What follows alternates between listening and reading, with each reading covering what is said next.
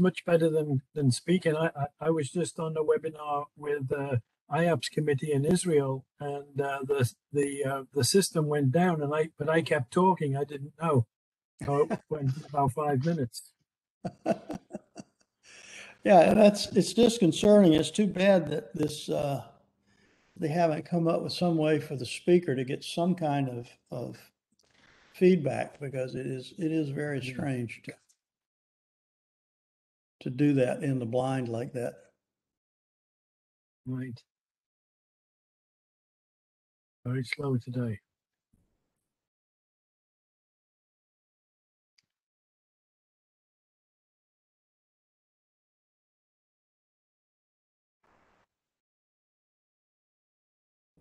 Smooth.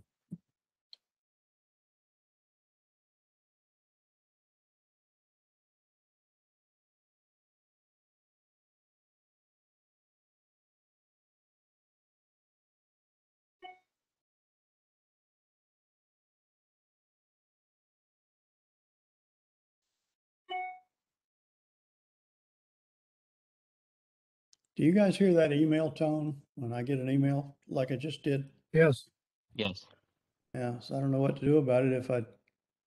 If I mute or turn the volume down, then I can't hear you.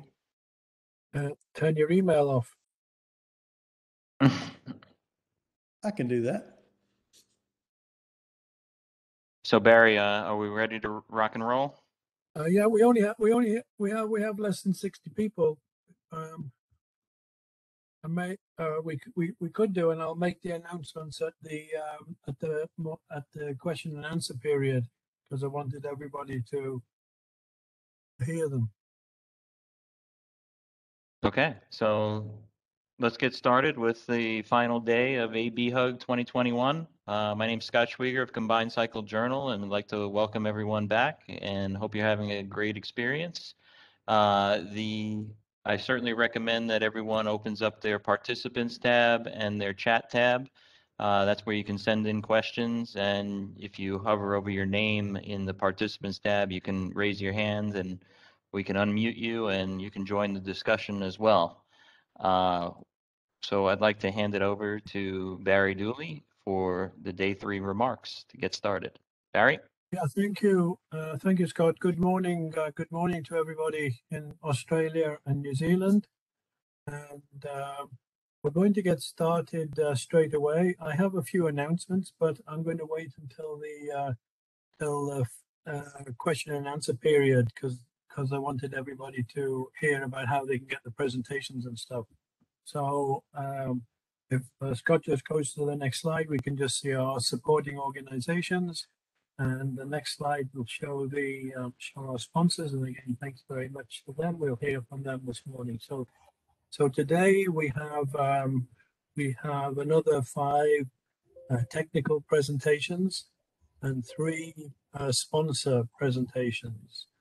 And we're going to get moving straight away. The first presentation is by Yu Ken from Synergy, and Jan, please proceed if you're ready.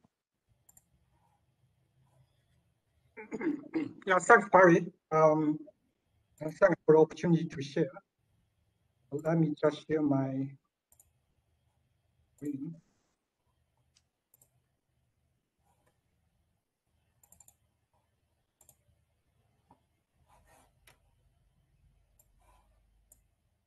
Can you see the slide?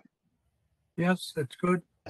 Perfect. And we can hear you. It's good. Thank you. Okay, thanks, Barry. My name is Yun Qian, and I'm lead asset engineer at Synergy. The topic of my presentation today is flexible operation improvements, which is both a challenging and an opportunity for many coal-fired power stations in the world. Before I start, just a brief introduction to Synergy. The Synergy is Western Australia's largest electricity generator and retailer, supplying energy to 1.1 million residential and business customers. We are government-owned and operate in a partially deregulated market. So Synergy supplied electricity to the Southwest Interconnected system or Swiss, which has a daily peak around 2,000 megawatts. Swiss was operated by AEMO, Australia Electricity Market Operator. So our generation portfolio, including coal and gas-fired power stations and renewable assets, wind, solar, and also Synergy is constructing a 100 megawatt, 200 megawatt hour big battery. So why flexible operations? The simple answer is market changes. While overall demand has remained relatively steady in the last 5 years, baseload generation has decreased as new large-scale wind and solar generation entered the market, and rooftop solar installations have also increased significantly. To give you a sense of the scale of solar in WA, last year alone, customers installed 358 megawatt of power on their roof. So this is comparable to the output of Collie power station, which generates 340 megawatt that I'm going to talk about today. The effect of both of the intermittent renewables and customer demands on the network power demand is the so-called dark curve, as you can see on the right-hand the figure. So Synergy's answer to the challenging of the dark curve is flexible operation.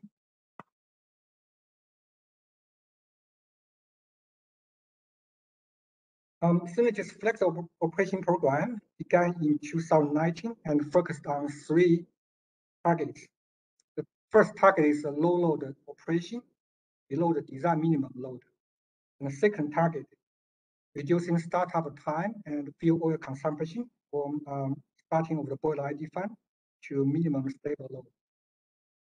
And target 3 is enhancing network support capabilities, including frequency support, load rejection, spin reserve, and ramp up and down rates.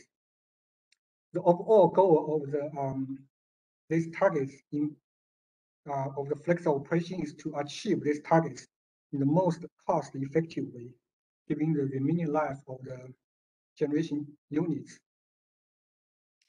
We also need to recognize the flexible operation is bounded by following constraints.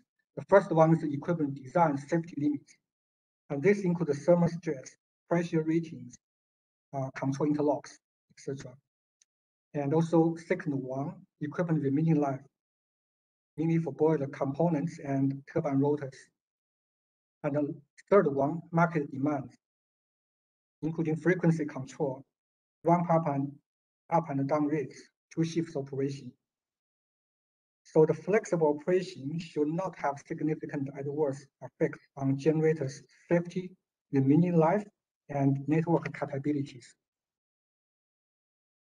So let's have a closer look at the Collie power station. So Collie power station has a 340 megawatt unit, which is the largest single unit in Swiss. Collie power station was commissioned in 1999. It has 5 coal mills or power risers, a wall-fired PC boiler, supercritical boiler, and 2 pressure steam turbine without steam bypass.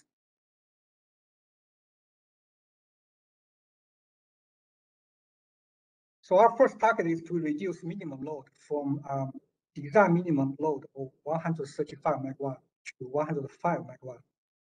We chose 105 megawatt because we can still operate the unit in a similar configurations to design minimum load while maintaining coal mills above their minimum turn-down ratio. So we have developed a systematic approach to achieve low load operation.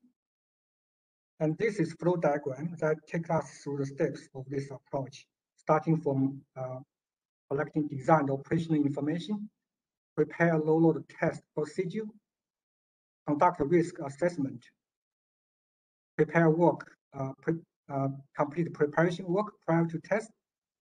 And after low load test, we did test results review, test report, and rectified mechanical and control issues. Optimize process parameters, and the last step, we submit IEMO network data update.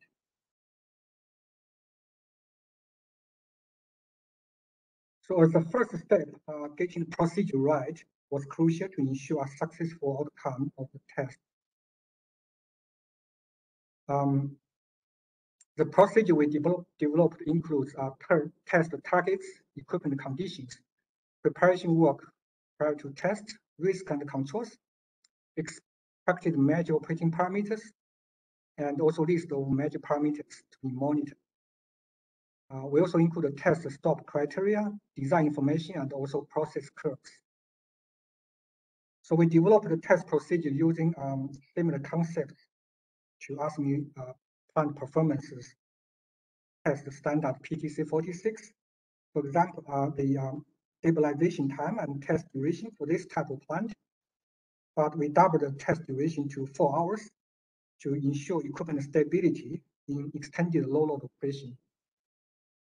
We have also created plant information test page to monitor over 80 major parameters with out of limits alerts. So once we got a procedure right, we need to make sure we are prepared prior to the test. We did this by risk assessment workshop between test team and stakeholders to identify short-term and long-term risks and obtain approval. We also did technical discussions to determine the operating conditions, including core meal combinations, agreement on operational network requirements, and also changes to DCS logic and settings. And prior to test, we did a test briefing, job safety analysis, and test task sheet for operation team. And except of the test task sheet is shown on right hand. And we also request additional on-site inspection for any abnormalities. And also lastly, we submit operational request for AEMO permission to do the test. So we did 2 tests successfully in February and March this year with 2 core meals and 30 Celsius and 20 Celsius degree ambient temperature, respectively. As identified in risk assessment, 2 major risks are primary air temperature and flue gas temperature.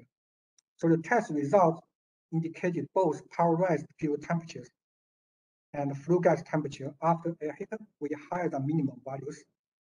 Flame was also stable and no major issues identified.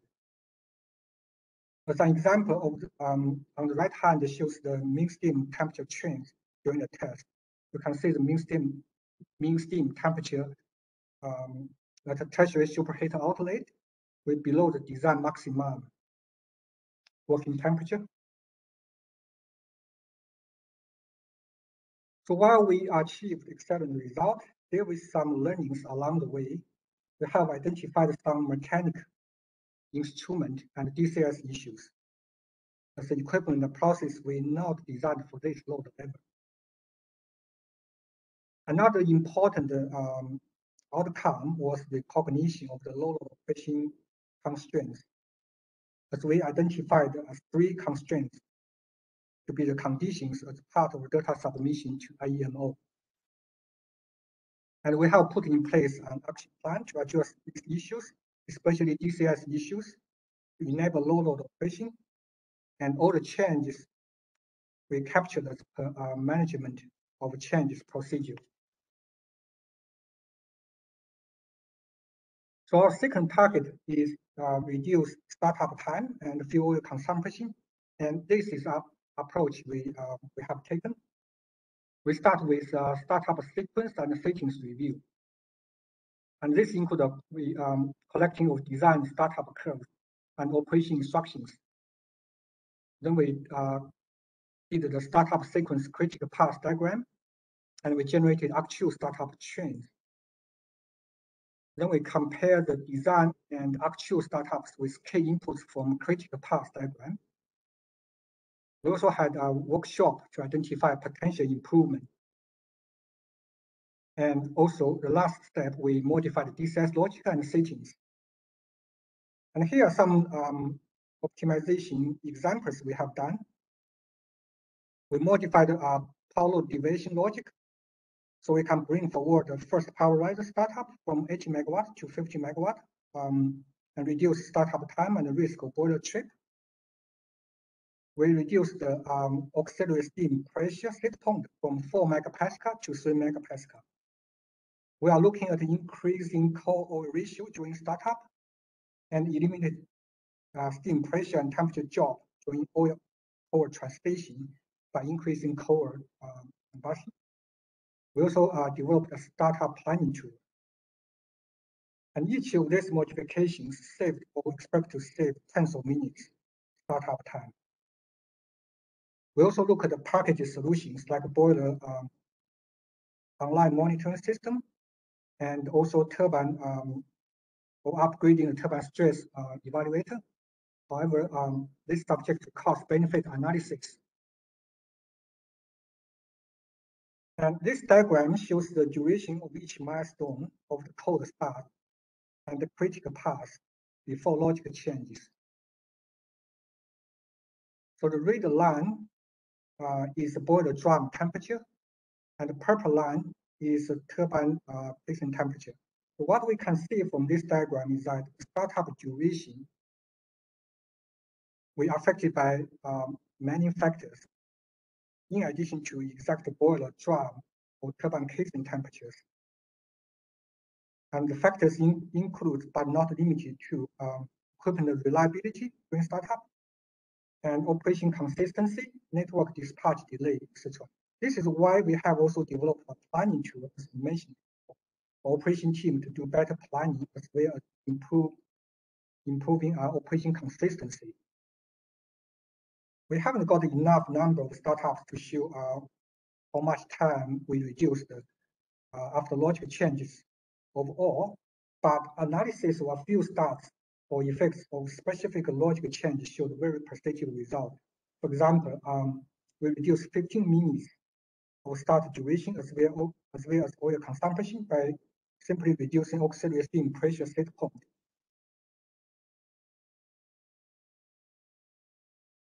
So our third target is enhance the network support capabilities, including frequency support and ramp up and down rate.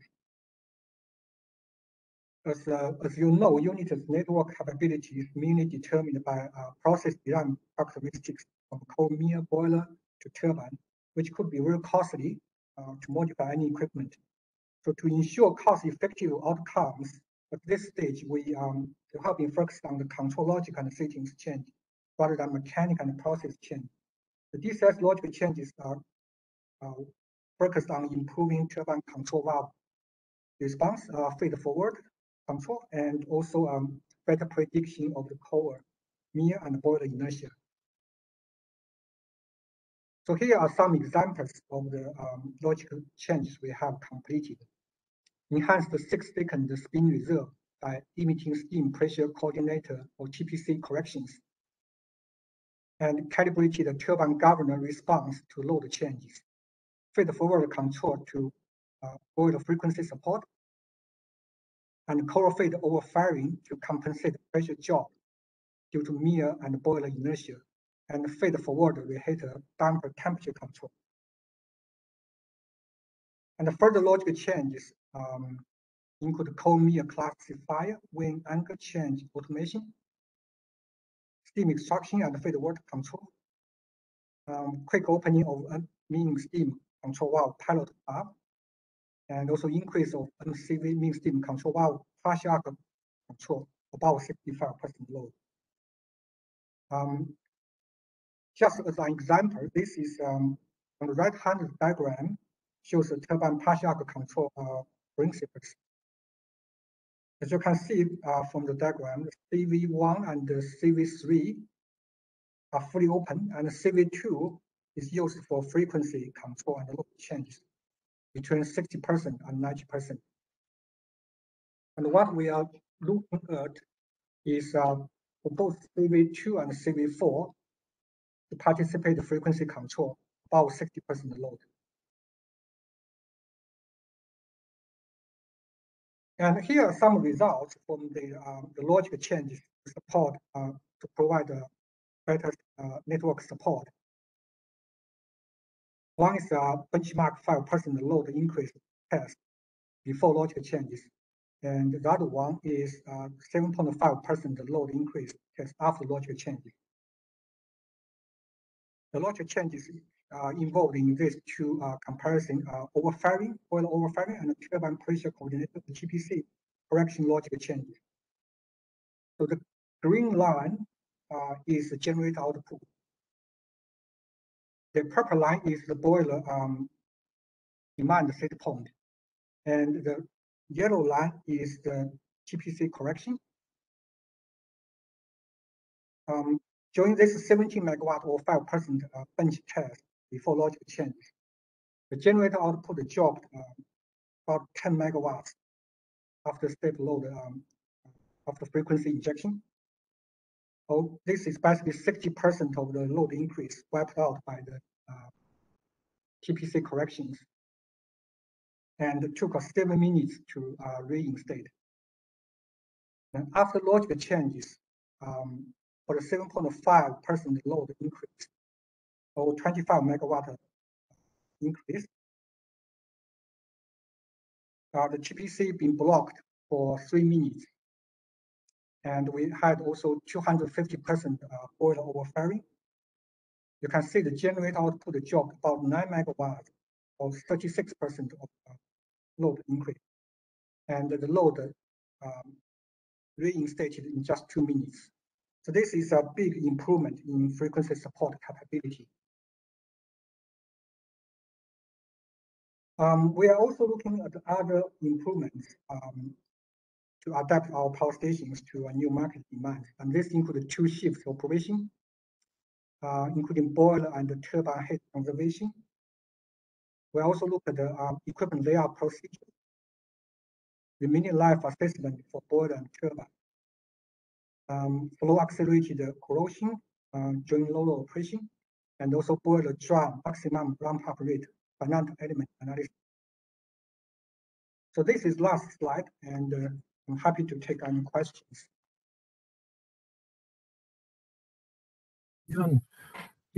Jan, thank you very much for a nice presentation and completed in good time. So if Bob has any questions, we can go through them. There are none now. If anyone has any questions for Jan, raise your hand or put them in the chat. So Jan, I have a comment and a question. You probably know what it is. I was waiting for you to say something about the cycle chemistry, and it was on. There was a little bit on the last slide. It seems you probably gathered from the previous day's discussion that for reducing startup time and layup procedures and FAC, you can use the new process to monitor the corrosion products. And you can use that to improve your operation and your shutdown and startup processes. It's quite a few years since I went to Collie, so I can't remember what the Feedwater system is. Could you just remind us whether it's all ferrous or mixed metallurgy? Yeah, I think you are right. The water chemistry is also very important for both the low load operation and also for the layup and all these things. And we also identified one of the issues during low load test was the spike of the oxygen level in the feedwater to boiler. And we are still investigating the cause of this thing. It's very important. At this stage, we focused on the more on the control logics and also rectify mechanical issues. But water chemistry definitely is a concern for long-term operation. Yeah, good. And what about the metallurgy and the Feedwater, Jan? I can't remember. Can you tell us what that is? Is it all ferrous or is it mixed metallurgy? I can't remember. It doesn't matter if you can't remember. Yeah, I could not remember this. Probably, yeah, they need to check with the chemist, plant chemist. Yeah. Okay. So I will send you this new IEPS document that you can share, because it could in all the things that you're doing here are exactly what we want to include. So thanks very much. Yeah, I still thanks, don't Barry. see it. Yeah. Sorry. No questions yet, Barry. Okay, well, we'll move on. Jan, thank you very much for a nice presentation, and we'll move on to the second presentation this morning with Sarah Van Gree from Rio Tinto. If he's here and available. Hi Barry, I'm there. Sarah Van, yes, good morning. Good morning. Yeah, I got the access. Just a minute.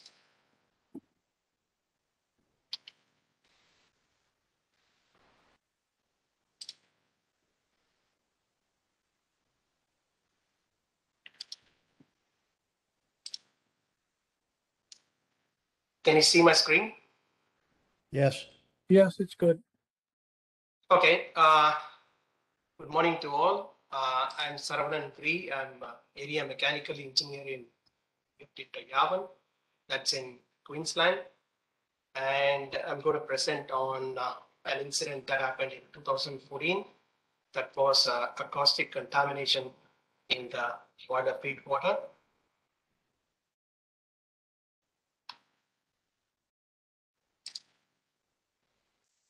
I'd like to acknowledge David Addison. He was involved in the incident investigation. I'd like to thank ALS team. They have David, Jerry, Callum, Nick, and Joe. They have been our regular inspectors for boilers and HRSG. I'd like to thank Barry for his FAC assessment in 2019, and he has provided a couple of technical articles for preparing this presentation. Contents, I'll go through a brief overview of the process that happens in a refinery, and I'll describe the incident that happened in 2014.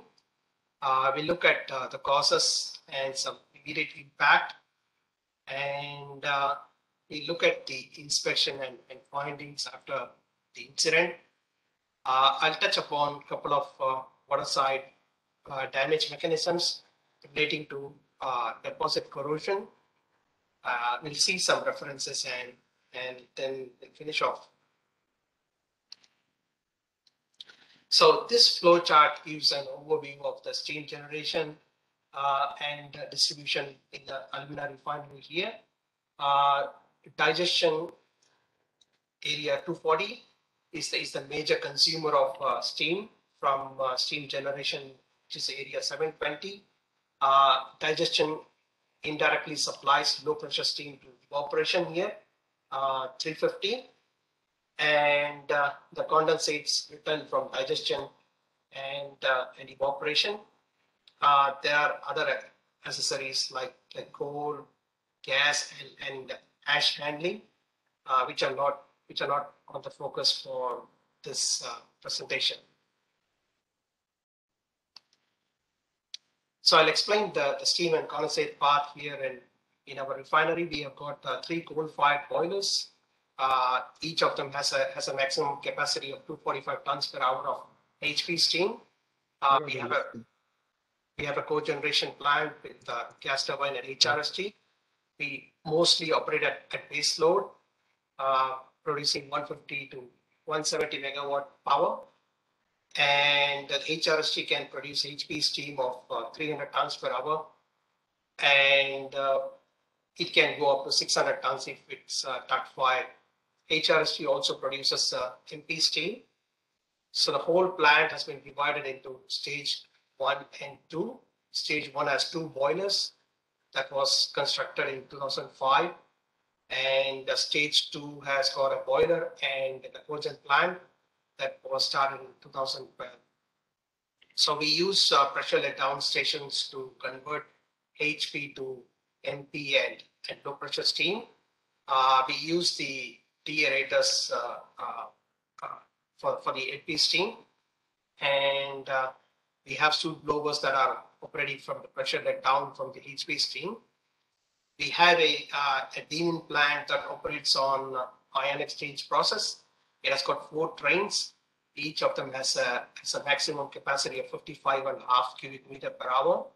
Normally, it operates at 40 cubic meter per hour. And around 90 to 95% of the condensate returns from digestion and evaporation, which are the main steam consumers. So out of which 80% is from digestion and 10% is from evaporation, and we have got some miscellaneous amounts from caustic cleaning.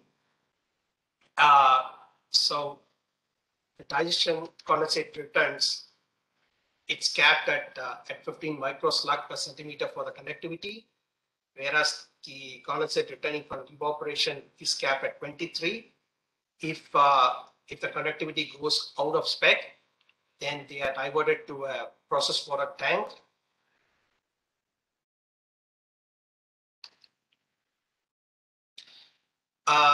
This is a quick or a brief overview of the incident that happened in 2014. It happened in March. The boiler 1 feedwater conductivity went from 10 to 600 drastically. And in boiler 2, 3, and HRSG feedwater, the conductivity increased to over 4,000 microslug per centimeter. It was estimated that around 7 cubic meter of caustic, which had a concentration of around 50 gram per liter, was contaminated into feed water. The immediate reaction to these spikes was not to stop the boilers at HRSG, but to continue to operate with reduced steam production and maximized blowdown and drainage.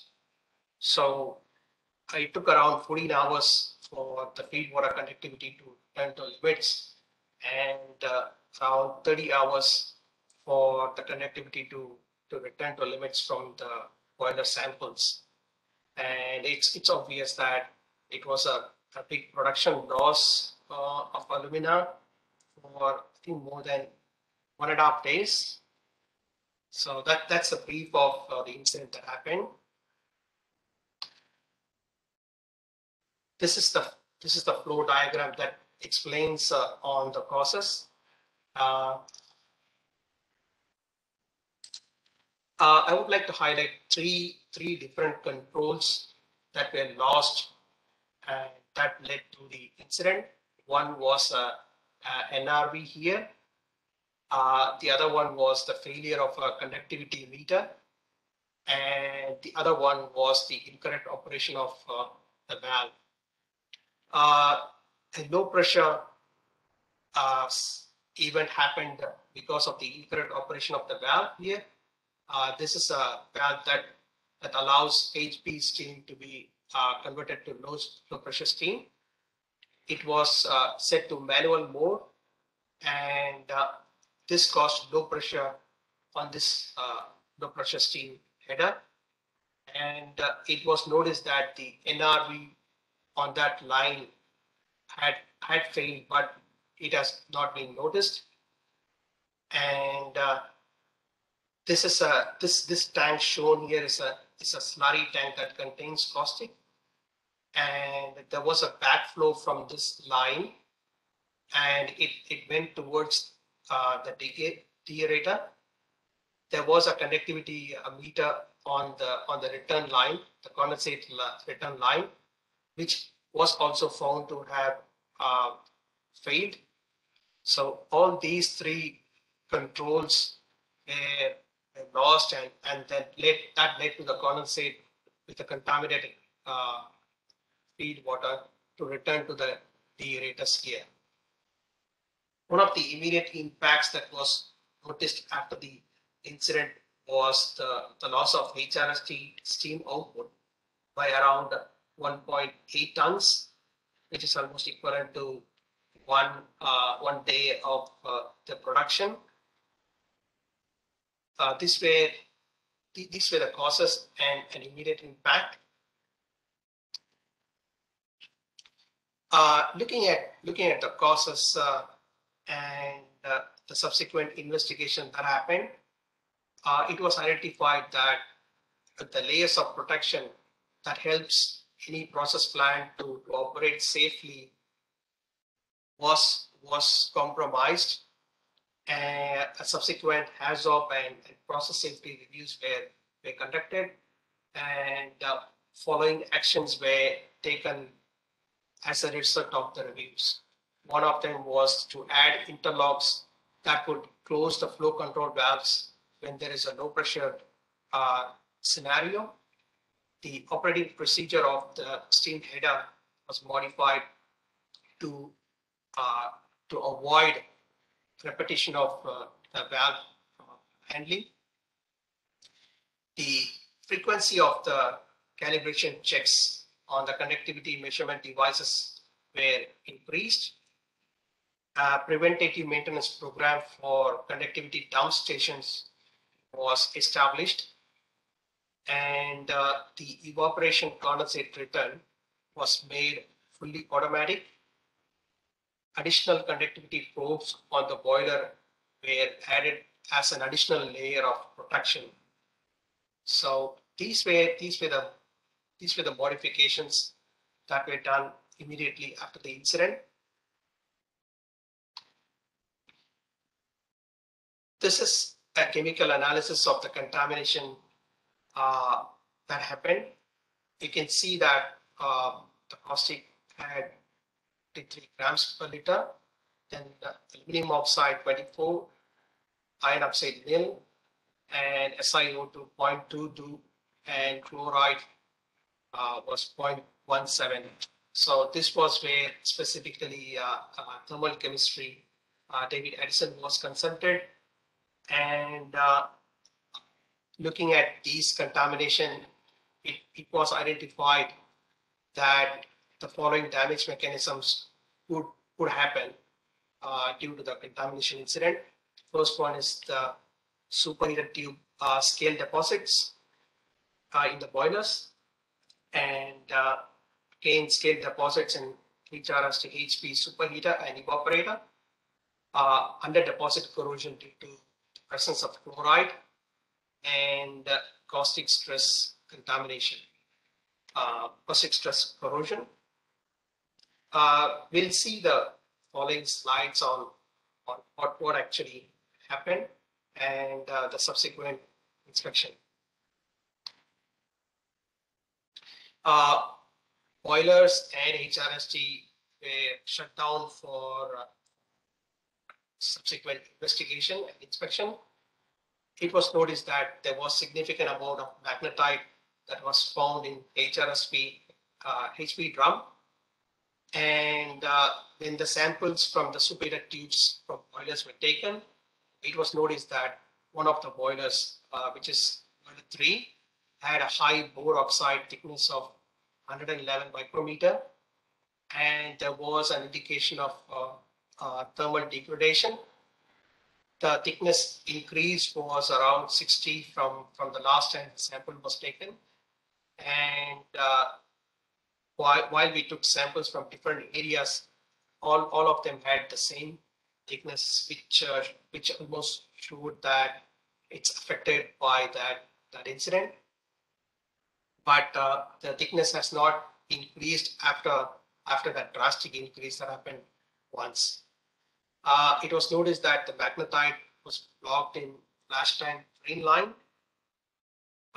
There were no concerns on the tube samples from HRSG superheater and evaporator, and also from the boiler water walls.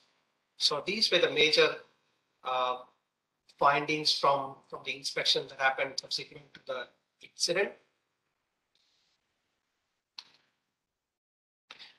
This slide shows the superheated tube oxide thickness comparison between boiler 2 and 3. As I said, boiler 3 was affected worst compared to other boilers. You can see that the thickness is around 102 for boiler 3 compared to boiler 2 at 39. And you can see here the life of those samples. So you can see that boiler 2 samples life was around 85,000 hours, whereas for boiler 3 it was just around 27,000. And the previous time when the samples were taken from boiler 3, the thickness measured was 39, which had increased to 102. There were no concerns on the oxide chemical composition or hardness. This slide shows the metallurgical analysis of the boiler 3 tube. It was understood that a minor or an intermediate thermal degradation had happened because of the incident. I would say that this is the worst impact from the whole contamination incident, that it had initiated a thermal degradation. So this is the status as of 2021. We have not gone to a worse scenario from what was found previously. We had a cycle chemistry and FAC assessment in 2019 during our sea service. So following things are happening at the moment. We have taken tube samples in the current shutdown and are waiting for test results. Based on the FAC assessment, it was pointed out that the instrumentation for cycle chemistry monitoring is at 65% compared to the standards required in PWS.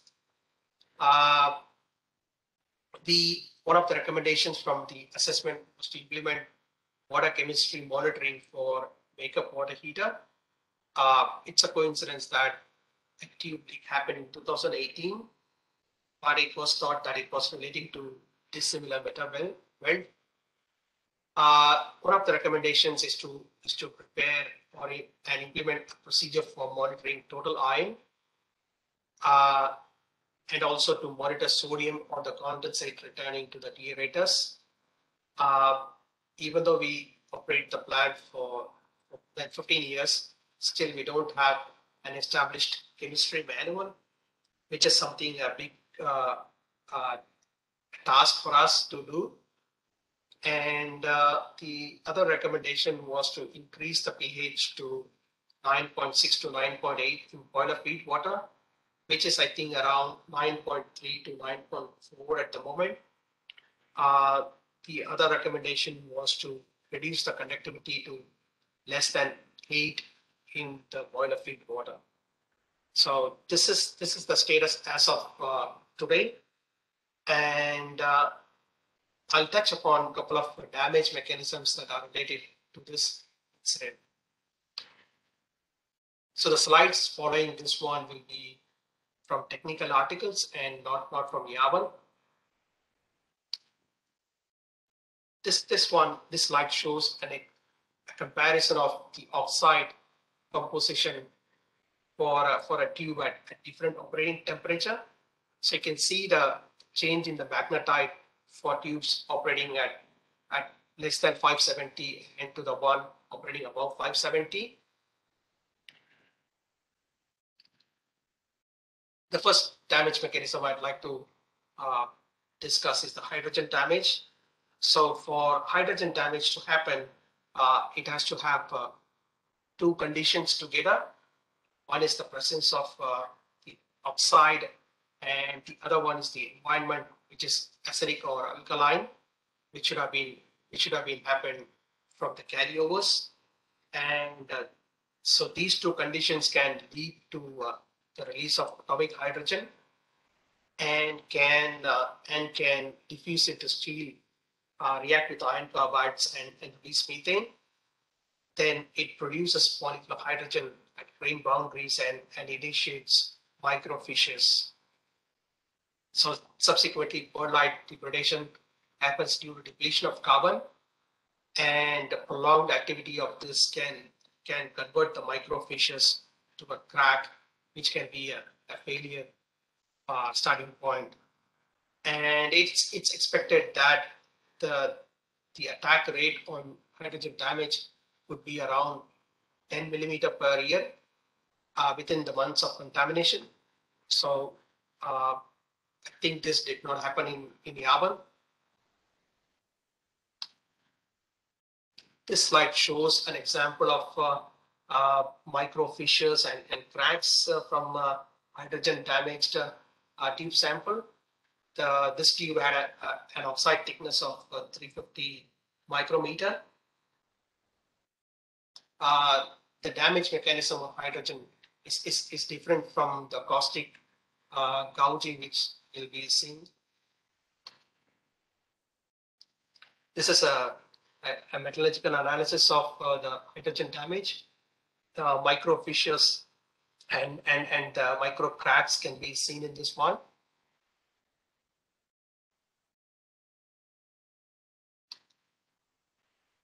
The next one is a quick look at the caustic and phosphate corrosion. So this happens from deposits from phosphate treatment or caustic ingress, which happen in Yavan.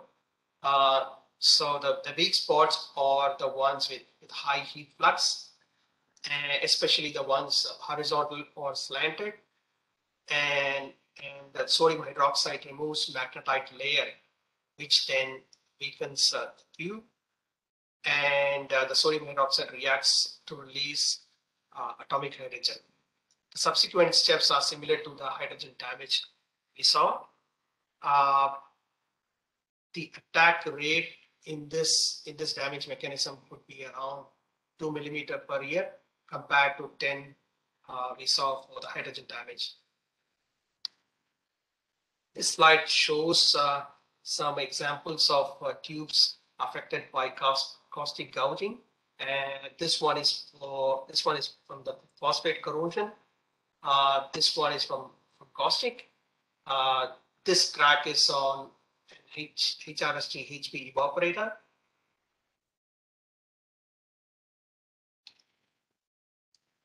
This is another slide showing caustic gouging and the deposit. So this one is a zoom view of the gouging that happens in case of caustic corrosion.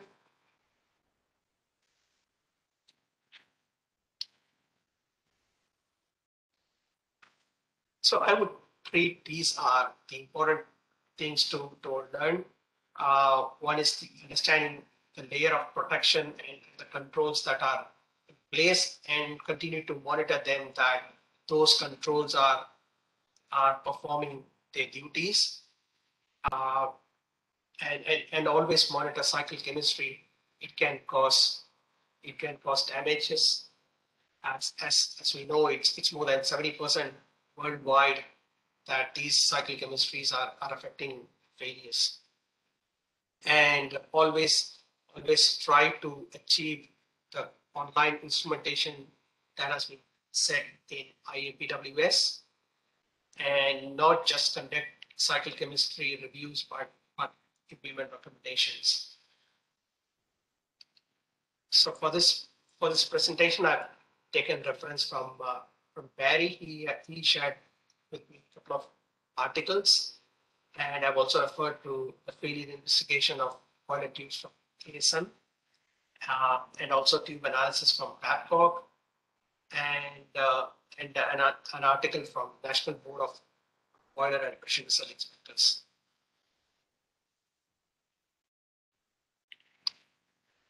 I think that's it for me. If you have any questions, you can ask me. Thanks. Sarvan, thank you.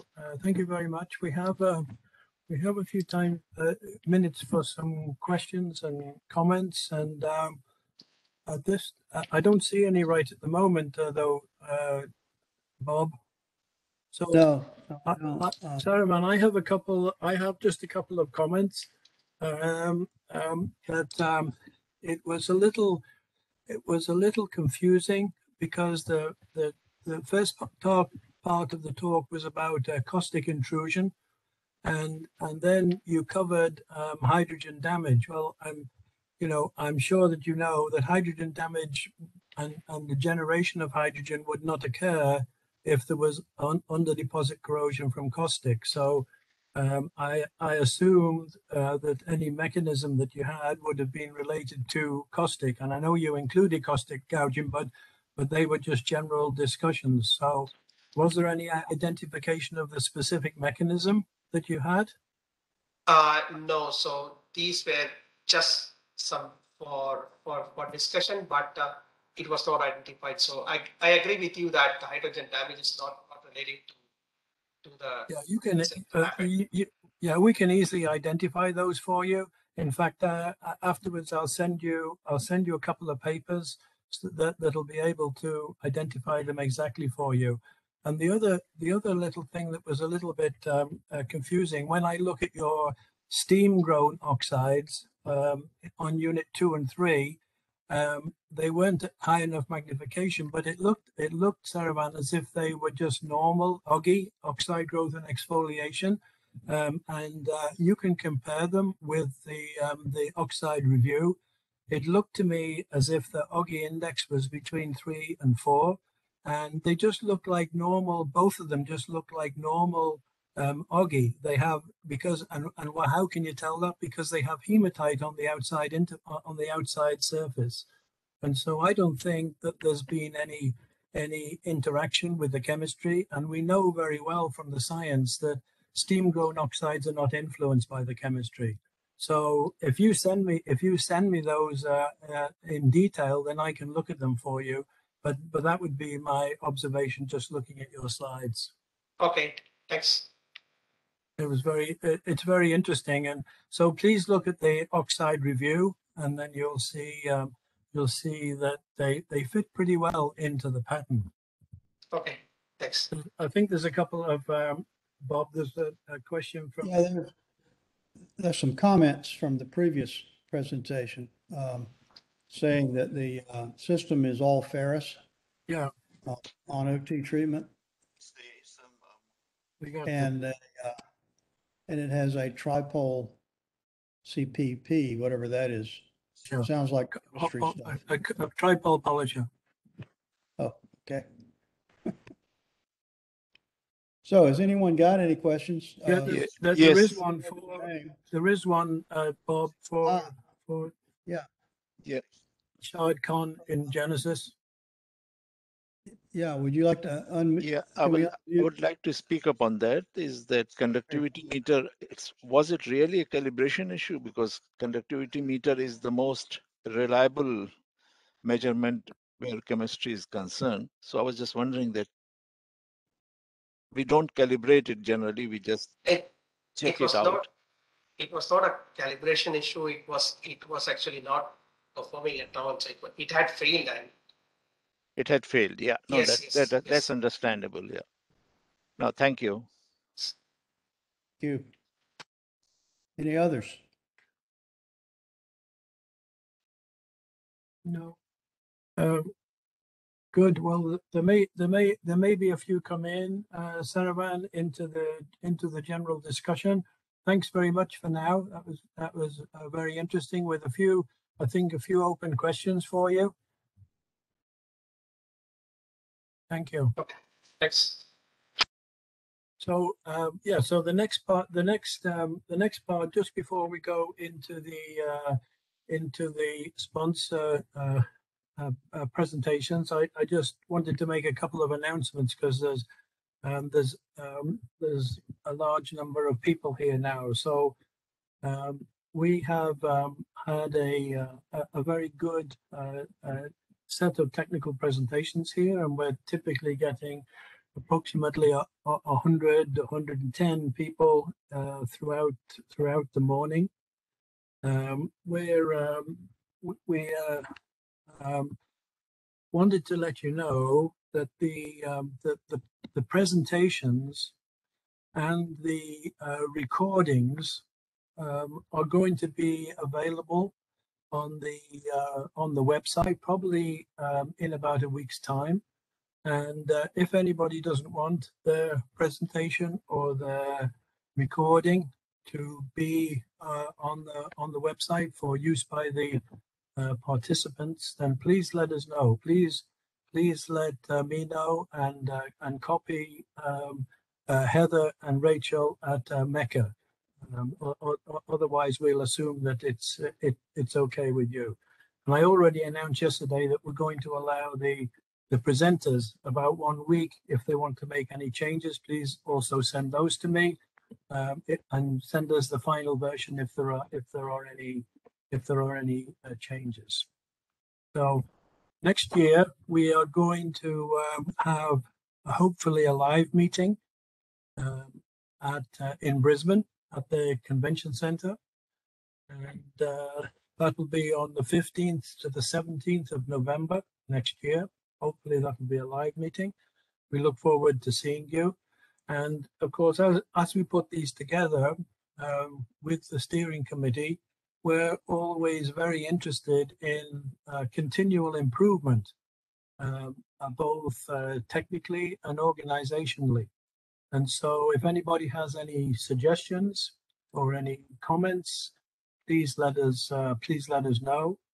And I've already received quite a number of comments and requests for the papers that we've mentioned, so there seems to be a lot of interest. So they were the few announcements that I wanted to make, and I think now that we can go to the first sponsor presentation by Anodamine this morning. And John O'Rourke, are you there and ready? Yeah, good morning, Barry. Can you hear me? Yes, we can hear you fine, thank you. Very good. I'll try and share my screen.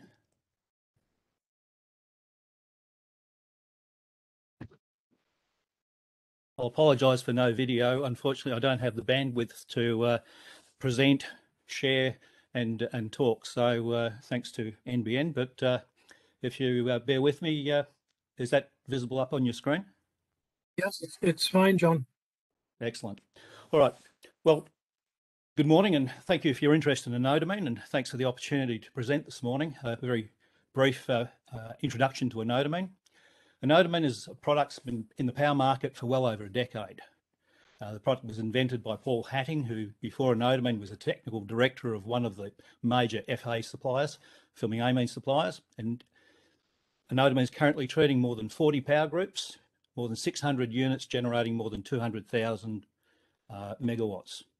We're also treating some 30,000 megawatts of mixed metallurgy, including Mount Piper in New South Wales, who recently successfully converted to AVTO, while still maintaining less than 1 ppb of copper, even in the presence of lots of legacy copper in the system.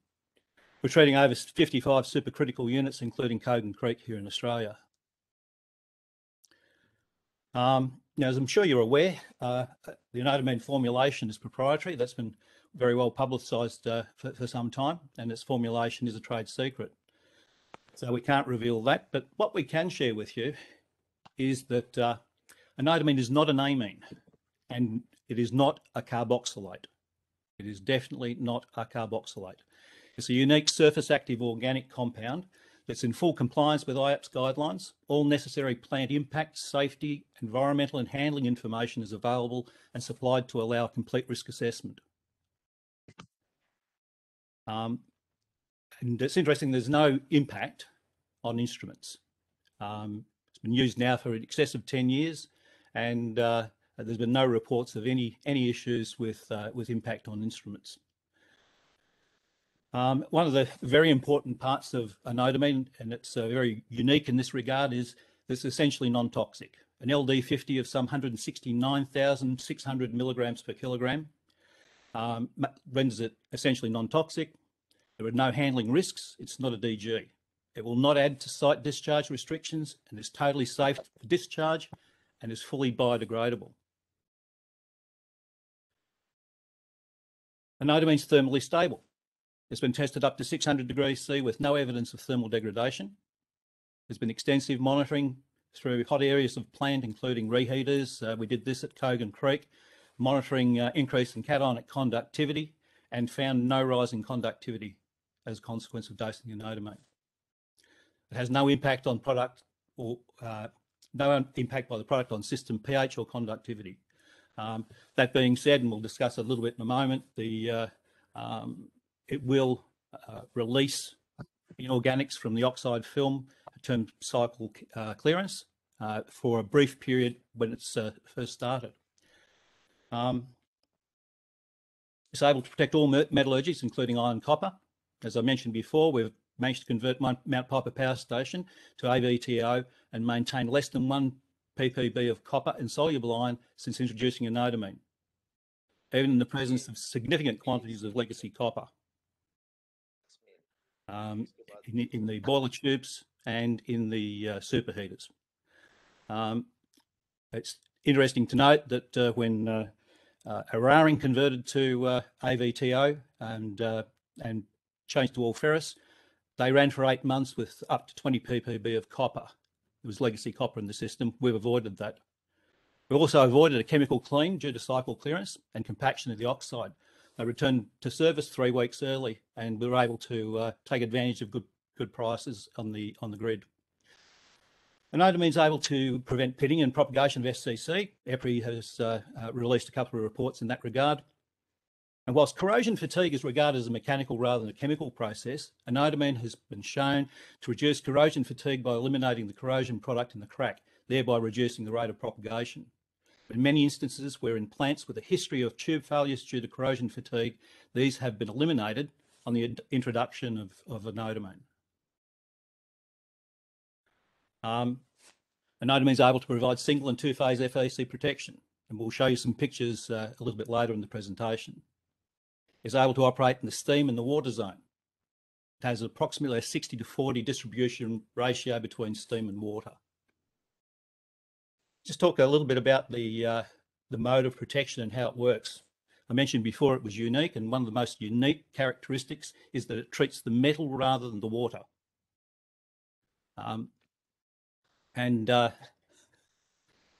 Sorry, just getting messages. So the acid's the focus of the protection. Now, it works in 3 stages where the product is drawn to the parent metal by a process known as the Seebeck effect. Stage 1 is achieved when the parent metal throughout the system is saturated. The anodamine continues to be attracted to the metal and starts to envelop the protective oxide. During this process, the inorganics trapped in the oxide are displaced. This is what's been termed cycle clearance. This can lead to a transient increase in cation conductivity, but when it's complete, the conductivity will drop back to normal. Removing the inorganics reduces the DWD, and as the anodamine renders the oxide hydrophobic, the semi-protective oxide is incorporated into the protective oxide in a denser, more protective coating with reduced DWD, calling it an anodamine enhanced oxide. And I understand EPRI has either started or will start a study on this phenomenon. It's been reported many times, including at Piper, where it allowed them to cancel the planned chemical clean of Unit 1, and as I mentioned, get back into service 3 weeks earlier. We've been talking about offline protection. Anodamine was originally developed for offline protection. This demonstrated a capability of protecting plant during outages under either wet layups or dry. No other measures are required. For short layups of 3 months or less, wet layups are possible when they have reached full protection, stage 3 protection. For longer than this, dry layup is required, but no other measures other than flash drying is required. The protection afforded offline by anodamine and the flexibility and method of layup has important impact on return to service. Some interesting discussions over the last few days of the challenges in chemistry and oxide transport during run-ups. The demonstrated significant reduction in oxide transport due to offline protection has significant impact on the time taken to reach required steam quality. This has implications for duration of bypass operation when waiting for steam purity release for steam turbine warm-up, meaning you're producing megawatts sooner. With the very variable price of power in the marketplace, this can mean that you're better able to capitalise on high prices. The slide you're showing at the moment is from our European brothers who in a 435 megawatt CCGT introduced an odamine, and within 5 weeks had a 51% reduction in oxide transport and 85% after 10 weeks. They calculated that the gas saving on the cold starts was about $90,000. Now that's with European gas prices. I think our gas prices are worse, so the saving could conceivably be more.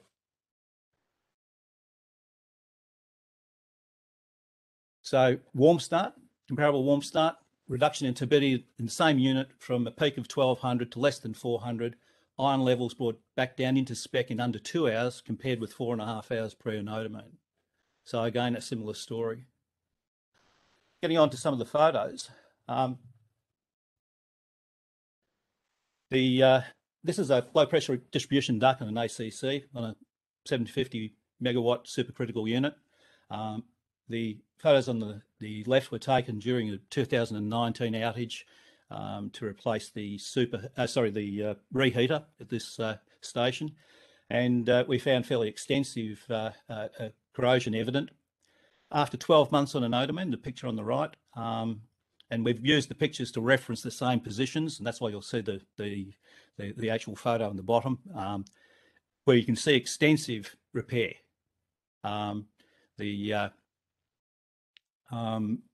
Significant reduction in the area of FAC and significantly duller. It's not that shiny, aggressive metal. Turning vein on the same ACC, and again we can see fairly extensive damage, and this has been evident in this unit for many years. I saw a paper presented 8 or 9 years ago where it was already evident at that stage. But after 12 months, what we're seeing is some very significant changes to the corrosion, to the FAC, where we see it going from that silver active to grey and dull, and obviously, as Barry pointed out, transitioning to magnetite and hence onto hematite. So, and that's after 12 months. And that's at the end of the circuit, a very big circuit with an ACC, and we're starting to see some good positive results. Okay, the catchword these days seems to be flexible operation. Baseload stations are now being expected to do things they weren't ever designed to do: short-term outages, cycling, and so anodamine is active in both steam and liquid phase, so protection right across the cycle, online and offline. So potential for faster return to service, reduction in tube failures. HRSGs are particularly prone to this, and it's very difficult. The tube failures generally occur in the hottest area, so you have to cut your way in, repair it, and build your way out. So it's not an easy job. Anodamine has demonstrated an ability to reduce DWD, to clear cycle, and hence reduce the heat build-up that Barry talked about the other day. With reduced deposit loading, the whole situation can be reduced in severity.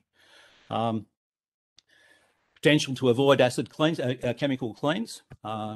The evidence has been very clear through the years, and Piper has just replicated that. They're not planning to do a chemical clean for the outage on Unit 2 next year, and all things are looking good with the return to service of Unit 1. So there we have it, higher availability and reliability, complete offline protection, all leading to improved chance of delivering the new paradigm, optimum flexibility. And thanks for your attention.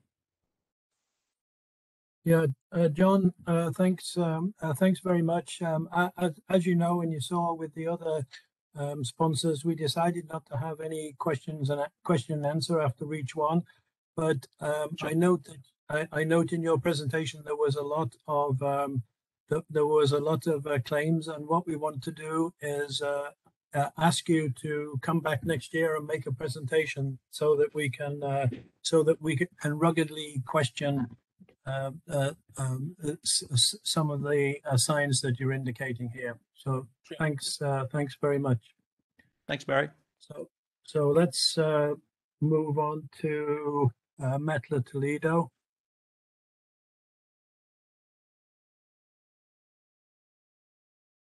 Well, good morning. I'll just share my screen here.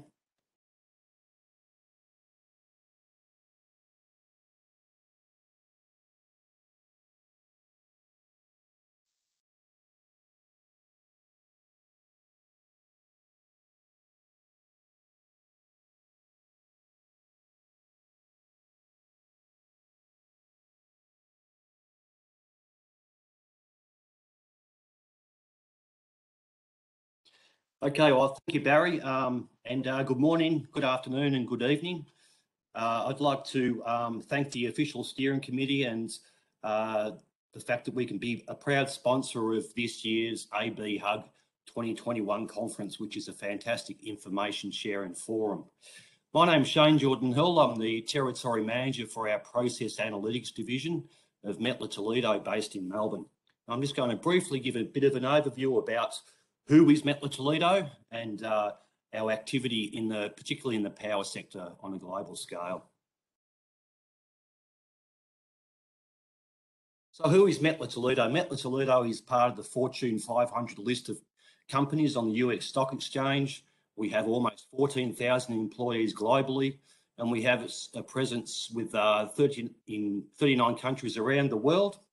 In Australia, our head office is in Melbourne, sunny Melbourne at the moment, and we also have service offices in every capital city, bar Darwin, across the country. In New Zealand, we're based in Hamilton on the North Island. So what drives Metla Toledo? Metla Toledo is driven by innovation. Innovation in developing and delivering state-of-the-art instrumentation across our value chain. We're driven to improve customer workflows, to make results more precise and reliable, to simplify user interaction with the instruments they're using, and to support customers' regulatory needs. Our solutions that we deliver across our value chain. If you take this as a good pictogram of the areas that we're involved in developing, researching and delivering instrumentation. That certainly is in our laboratory solutions, and I'll just very briefly mention currently we have a high-end UV vis technology, and we're currently developing methods with FFP and FFS manufacturers to deliver accurate methods of detection for those low-level FFP and FS film forming solutions in the power sector. The Process Analytics Division, which I'm certainly responsible for, this is where we have our applications in the power sector to monitor and give you a holistic view of your steam water cycle chemistry. Other big divisions of Metla Toledo globally include our industrial weighing divisions, product inspection, which is huge in the food and beverage markets in Australia, where we deliver X-ray, metal detection type equipment, logistics solutions, right up to 100-ton weigh bridges, and we also have technologies for retail weighing solutions as well. So what markets do the Process Analytics Division fit on a global scale? Well, we certainly have technologies and applications across the chemical and petrochemical sector. Pharma and biotech is very big for the Process Analytics portfolio. Food and beverage, and obviously the power generation sector. That's a key global market for us globally. Microelectronics, not present in Australia, but certainly big in other parts of Asia. At this point, it's also important to note that a lot of the technology that we've developed for the power industry, like conductivity, pH, ORP, TOC, is certainly used across and has applications in the pharma and biotech. And now that we're coming to the end of the global pandemic, I guess we're proud to let you know, as a bit of a side information, that our TOC technologies, and our conductivity technologies, and pH technologies and optical DO are used in the manufacture of The vaccines across the world, particularly in Macclesfield, in AstraZeneca, and also here at CSL in Melbourne, who are producing the AstraZeneca vaccine. They're using our TOC and conductivity for measuring their pure water loops. So just a bit of a bypass and some, I guess, some interesting information of where we are certainly present outside of the power industry as well. So let's focus on power plant water chemistry concerns, and these are concerns across all the power plants, and questions that you ask yourself: can I monitor water chemistry without laboratory tests? Well, yes, we certainly develop solutions for you to do that. How can I reduce costs associated with laboratory testing? How do I achieve more accurate water chemistry measurements? And how do I ensure plant safety and prevent components from corrosion? Why online measurements? Well, in many cases across all industries, online measurements eliminate commonly performed offline measurements. In the power sector, obviously chloride, sulfate, sodium, silica, in some cases, not so much in Australia, TOC. We can certainly offer innovative online technologies for these measurements. Online measurements eliminate expensive laboratory equipment and the need for specialised trained personnel by switching to an online measurement solution.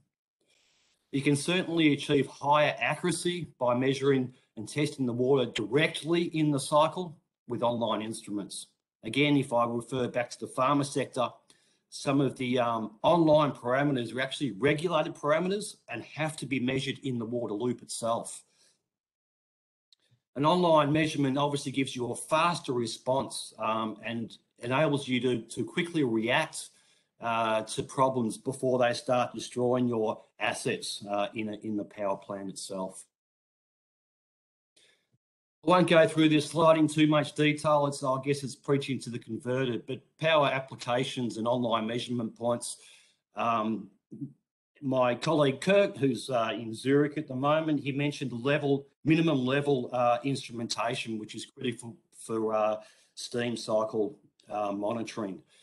And there's also a range of optional measurement technologies that you can utilise to get a better understanding of your steam water cycle chemistry. Mettler Toledo have produced and developed technologies for specific conductivity, cation conductivity, direct chloride, sulfate monitoring, dissolved oxygen, sodium, silica. So we have the complete holistic portfolio in order for you to have 100% confidence in the analytics, which is critical in order for you to protect your assets. Again, combined cycle online measurement points, critical points and not so critical points are identified in this flow diagram. So what are some of the innovative online measurement solutions which Mettler Toledo have developed over the 50 or 60 years that we've been involved in the power sector? More recently, I guess we're encouraged by EPRI to produce a true chloride sulfate measurement technology for the power industry specifically, and also encouraged by turbine manufacturers to have a more accurate in-line or at-line measurement of chloride sulfate. So back in 2017, we launched the 3000 CS, which is a direct measurement of chloride sulfate down to low parts per billion level. We utilise microcapillary electrophoresis technology and it's designed to be installed at line. It's at line as opposed to in line because it's taken a sample from your critical sample streams through the instrument and to gravity. TOC technology, not so much utilised, but certainly may have some applications, particularly where your water source is a natural water source with high organics. High organics can break down to organic acids and affect your pH in your water loop. TOC also can identify if you're to eliminate build-up of and fouling of resins in your deamine plant as well. Obviously, we produce low maintenance sodium and silica measurement technologies as well. So the trace detection of corrosive contaminants is obviously critical for you to determine true levels of nasty species like chloride and sulfate. Trace detection of sodium and steam and condensate to control corrosion. detect silica carryover in steam, and also to detect early breakthrough of cation anion resin beds. One of our latest developments is our new silica analyzer. We put a lot of research and development money in our Ballarica facility in Thornton in the US to improve our inline silica analyzer technology. We've also identified too that phosphate is still quite prevalent in a lot of power plants around the world, and there wasn't really an adequate phosphate analyzer or robust phosphate analyzer on the market. So we've actually incorporated phosphate measurement into our silica analyzer as well. The new silica analyzer is it's an integrated multi-stream, so you can have up to 4 streams, which is a full operational sequencer built into the unit itself. A smaller footprint, it's using less reagents, and you can also purchase the units now 1, 2, or 4 stream, and with it, the phosphate capacity. If you know a little bit about chemistry, the ammonium molybdate complex for silica is formed. It reacts exactly the same way as phosphate. So we've been able to develop those 2 technologies into one compact inline analyzer. TOC, I mentioned briefly before, very huge applications in pure water and water for injection in pharma sector. Certainly may have applications, or certainly does have applications in monitoring of your organic contents in your water cycle chemistry as well. Obviously, conductivity is critical, whether you're measuring specific, or you would be measuring specific cation conductivity, cation conductivity, direct conductivity. Our technology in conductivity goes way back to Dr. Thornton, who developed the first conductivity versus temperature relationship, and we have very accurate temperature compensated conductivity technology throughout the Mettler-Toledo portfolio. Obviously, the change in market due to renewables around the world, your plants are now cycling. A lot of the older plants have unplanned shutdowns. To increase and get a plant up faster, quicker, obviously a degas conductivity module, which has been designed for that exact purpose, to get you online quicker. So certainly it's technology which is of more interest in the marketplace these days. Technology in pH and ORP, we have a long history since Dr. Ingold, about 110 years ago, who developed the first compensated combination pH electrode. So I guess Mettler-Toledo certainly has a complete power analytics portfolio designed to give you a holistic view of your steam water cycle chemistry. And it's critical in order to protect your assets to have 100% confidence in your analytical techniques and technology. So I'd again just like to thank the ABHUG conference organisers for me to give the opportunity to very briefly discuss what Mettler-Toledo is in the space on a global level. So thank you very much. Shane, thank you very much. That was a nice presentation to complement what Kirk gave yesterday. I think everybody should know what that minimum level of instrumentation is. So we're going to move to the second half, and I'm going to turn over the chair to Bob for the second half now. Okay, thank you, Barry. Douglas Bell, can you get your audio fired up and yeah, hopefully you can hear me. I'll just wait for the share screen ability. Yeah, we hear you. What? We hear you fine. Okay. How's that? Can you see that screen? Looks perfect. Yep. Take it away. Perfect. Okay. Thank you all. Thanks for the opportunity to present today. There's been lots of great presentations, lots of great information, so hopefully I can add to that today. Presentation today is on inspection of piping under insulation. Corrosion under insulation is or internal wall loss as well under insulation is a massive challenge. Been a long-standing challenge for asset owners, causing costly downtime, process safety risks, loss of containment, and also just a costly asset damage as well, ongoing. Typical power plant wall loss, the main wall loss mechanisms in power stations or in boilers, drain lines, etc. Internal pipe erosion, FAC erosion, and corrosion under insulation, which is external damage mechanism.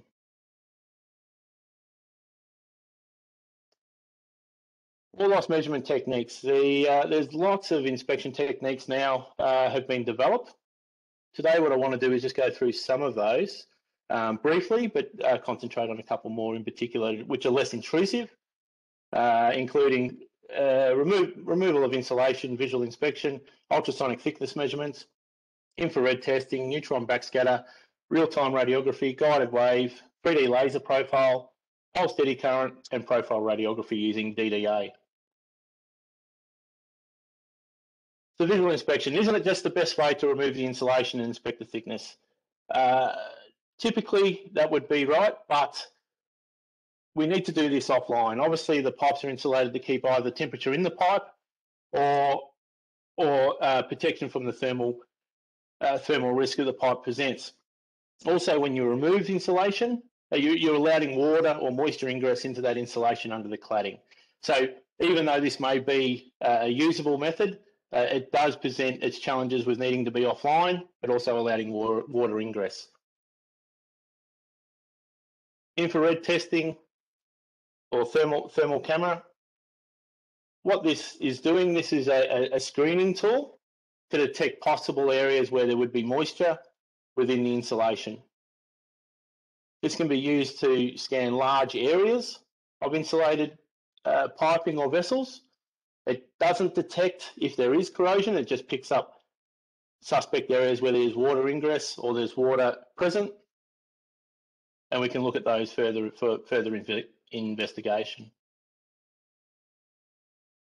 Neutron backscatter, once again, this is a screening tool to detect moisture within the insulation. Uses very low levels of radiation, and it detects moisture within the insulation. One downside of this one is the insulation must be saturated to be able to detect the moisture in there. Once again, once we find that moisture, we need to be able to investigate those areas further. Real-time radiography using a C-arm. The X-ray detects. The X-ray is pushed through the cladding, and the real-time detectors on the other side. The operator manipulates the C-arm around the pipe, guiding it to the image of the OD of the pipe. Typical scan will begin by moving the arm to view both top and bottom of the pipe. The C-arm is then rotated 90 degrees to scan the area of the pipe. Just some typical examples of real-time radiography. One of the big challenges with this method is that it's very difficult to detect internal wall. You can see some scale or some corrosion building on the outside, but very difficult to detect any issues internal of the pipe.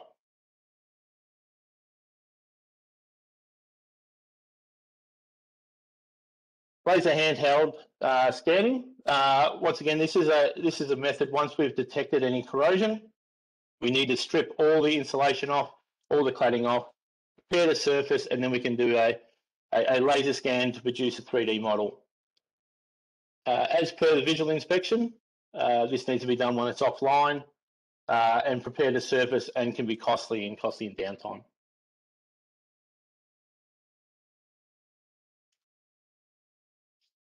Guided wave or long-range ultrasonics is an application where you can see here the collar will go onto a pipe, and it shoots the sound over long distances through the pipe. The distance can be affected by many factors, being insulation type, soil, bends, nozzles, things like that. But it's a great tool to be able to detect corrosion or wall loss, both internal and external, in piping and insulation. Once again, one of the downsides of this is you would need to remove areas of insulation and cladding to be able to have the probes in direct contact with the material. And we also need to prepare that surface so we get good sound transition through. Applications for guided wave, above ground piping racks, corrosion under insulation, contact point corrosion, road crossing, buried piping, furnace tubes, wall penetrations, and soil to air interfaces.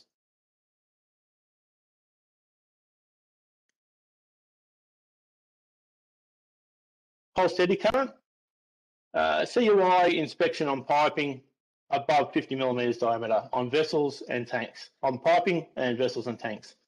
Insulation can be up to 180 mil thick, material thickness up to 70 mil.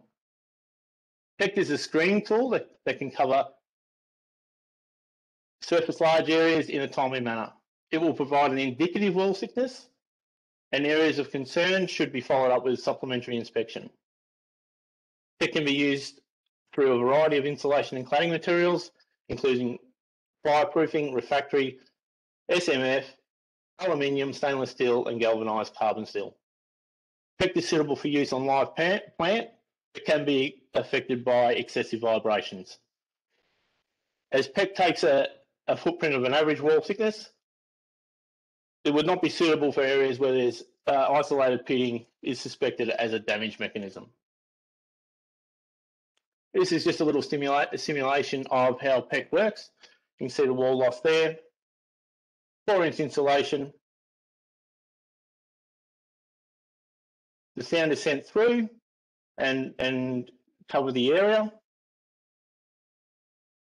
and gives us the reading. This is where the importance of probe selection using PECT is very important, because we selected the correct probe, we'd get a smaller footprint, we'd get a more accurate reading of the actual wall loss.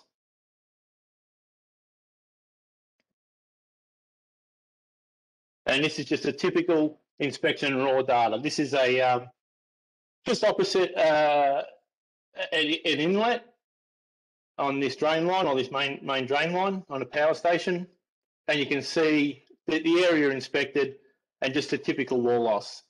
You can see able to measure down to 4.1 millimeters from a nominal thickness of around the 10.5 millimeters.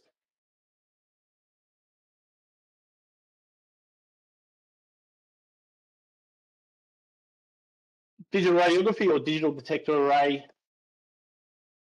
wall loss inspection on piping up to 150 millimeters. Can be used on slightly larger diameters, but the order of accuracy will be affected. Insulation up to 100 millimeters thick for accurate results. Can be used on thicker insulation, but once again, the order of accuracy will be affected. Material thickness up to 35 millimeters. DDA provides extremely fast exposure compared to conventional radiography. DDA provides immediate results with more precise measurements. DDA is suitable for use on live plant that can be affected once again by excessive vibrations and movement of the piping. Due to the dynamic range of DDA, items with variable wall thickness can be inspected accurately. Also through pipe supports, brackets, things like that, we can pick up internal wall loss or external wall loss corrosion and measure them quite accurately.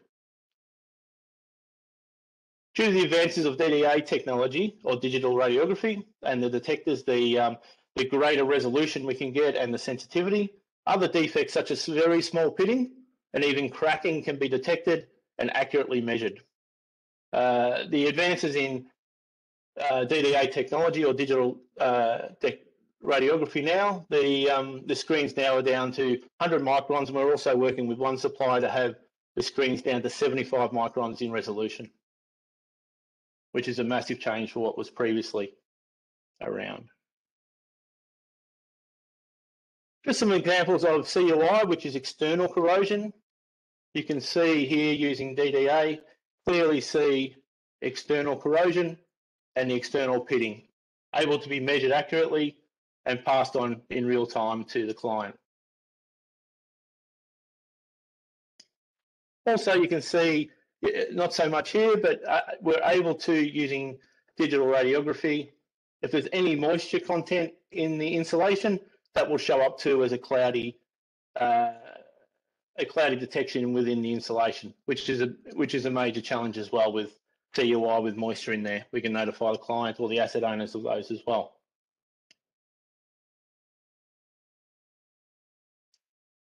Some examples of DDA with internal wall loss. You can see this bend here, which had FAC. I'm not sure how good this comes up on the screen, but you can clearly see the erosion in that area using DDA, which may be a challenge with other methods given the profile of that wall loss to be able to measure that accurately. And I mentioned before about being able to see wall loss through pipe supports and clamps. You can see this clamp here, and you can clearly see the wall, the internal wall, external wall of the pipe run through the clamp there. So if there's any corrosion or wall loss in that area, we're also able to detect and measure those. And just some other examples of internal wall loss, just general flow erosion through the bends or the exodos of the bends. All these images were taken when the plant was online, and we can reduce the downtime and continue on with the plant actively and point out some areas where they can put the maintenance plan in place when the plant is down on shutdown. CUI inspections via rope access. So the majority of CUI inspections can be performed using rope access. Overall cost of inspection can be reduced by utilising the appropriate inspection technique and rope access. Obviously no scaffolding or insulation removal. This is just a quick overview. This is more for the purpose of later on if people wanted to review the presentation again later. It's just the comments I've made just in a summary. The advantages and the limitations of each method I've spoken about today. One thing I wanted to point out though with profile radiography, even though there is a challenge with exclusion zones, as we would typically see with radiography, it is certainly very well suited for what we call close proximity radiography, where we can certainly reduce the exclusion zones and the barricaded areas down to just a number of meters, and we can do this with a plan online, so it's less of an impact on work in the area, and also with operations and other operations in the area.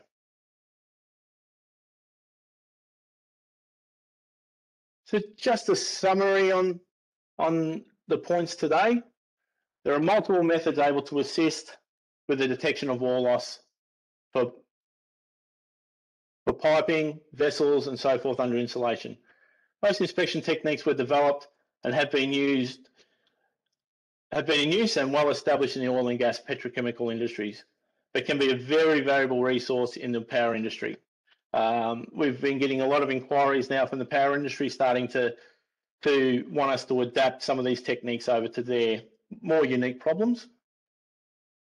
Careful consideration must be given on inspection techniques to provide the highest probability of detection for the suspected damage mechanism.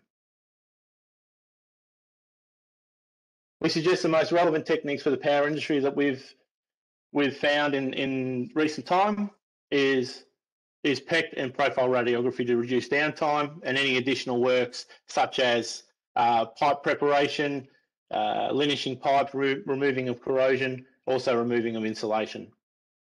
Cost saving by the asset owner can be made where these techniques are used correctly without the removal of insulation, and where rope access can be an advantage.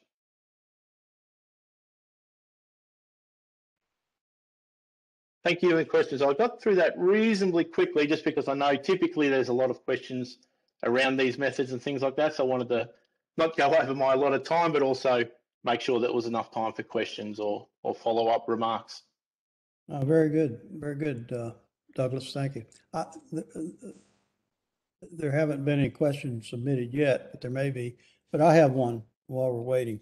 This is a little off the mark for corrosion under installation, but if you were looking at a superheater tube, for example, with the digital radiography, can you distinguish the base metal from the internal oxide growth? The oxide would be a very similar density makeup of the base metal. So with our trials, I think just thinking off on the question at the moment, it might be very difficult just based on the density. There's not a lot of density change or between the oxide and the parent metal. I was certainly able to do some trials to see if that works, but I think just because of the very similar in density, you may not get a change in that structure. Right, I see. Yeah, Doug, that's the normal answer. The oxides in the superheater are generally considered to be too thin, and to answer Bob's question, we would usually just use UT from the outside. The techniques are pretty well established, as you know. Yeah, They are. The ultrasonics is well established now, and there's some very, very good methods to measure those oxide layers using ultrasonics. Yeah, no, it's a well established process that we developed many years ago. Can I ask one, Bob? yeah, please. Yeah. I don't have one on CUI either, but I thought it might be just useful to mention all the FAC work that we do. I've done it for most of the plants in Australia, but 200 or something around the world. And we usually suggest when we've done the assessment that we would use pulsed eddy current for single phase FAC. And it seems to work okay, but just because of the geometry of where two-phase FAC takes place, it's not very suitable.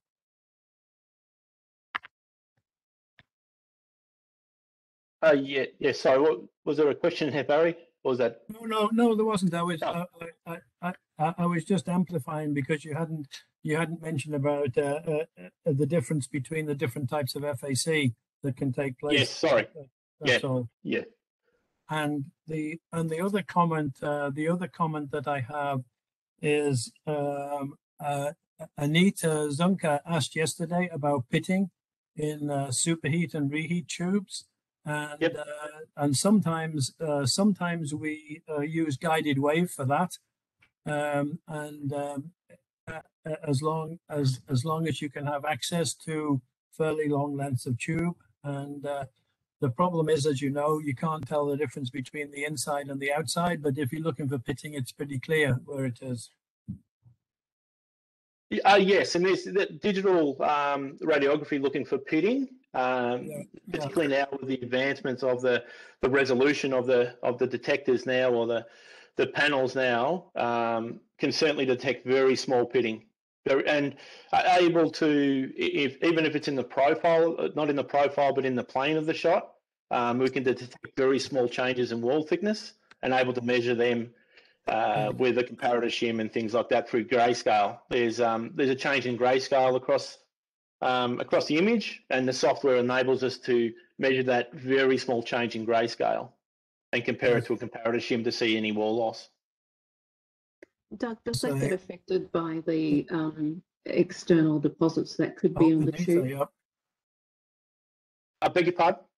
Does that get affected by the external deposits that may still exist on the tube? Well, because of typically if it's corrosion, corrosion has a very a different density to the actual parent material. So if there's heavy, tight packed corrosion on there, it can affect it. But if it's loose scale, things like that, it doesn't so much affect the ability to be able to take a radiograph through there. As long as you know that there, you can consider that in your evaluation. If there's materials such as build-up refractory or iron deposits, things like that, we may need to look at getting those removed to be able to do the digital radiography through those. Mm-hmm. And I guess, do you have sort of a threshold or any sort of guiding number that you could advise on what sort of pitting size you'd be able to detect? Like, does it need to be, 20% wall thickness or something along those lines? In the profile, we can detect very small changes in wall thickness with pitting. Around the 10 to 20% would be about the minimum. Anything under that would be very hard to detect a change in the wall loss, but anything under there may not be an issue. So anything above the 20%, we can definitely see the pitting. What about if you're using grayscale? Yes, we can still measure those very small changes in grayscale.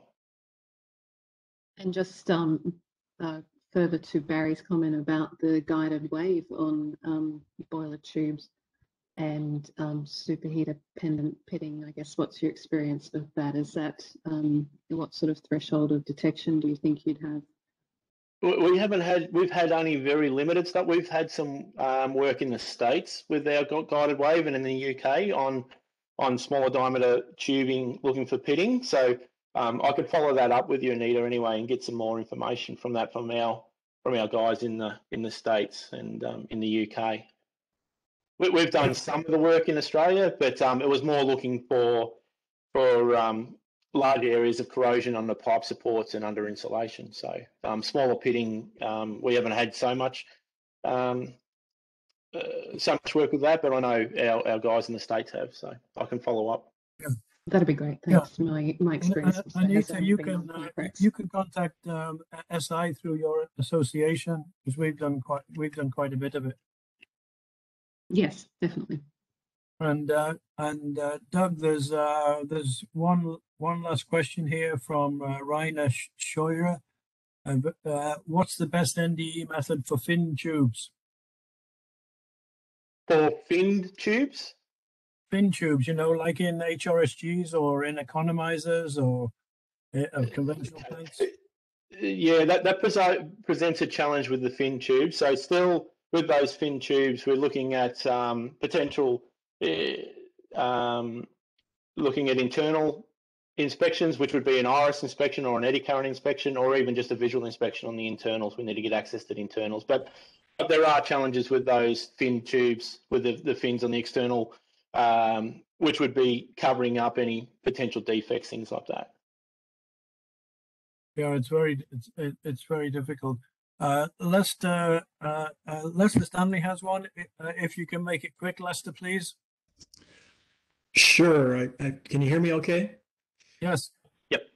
I just want to make a comment, you know, with HRSG specifically, with all the vent lines and the drum connections.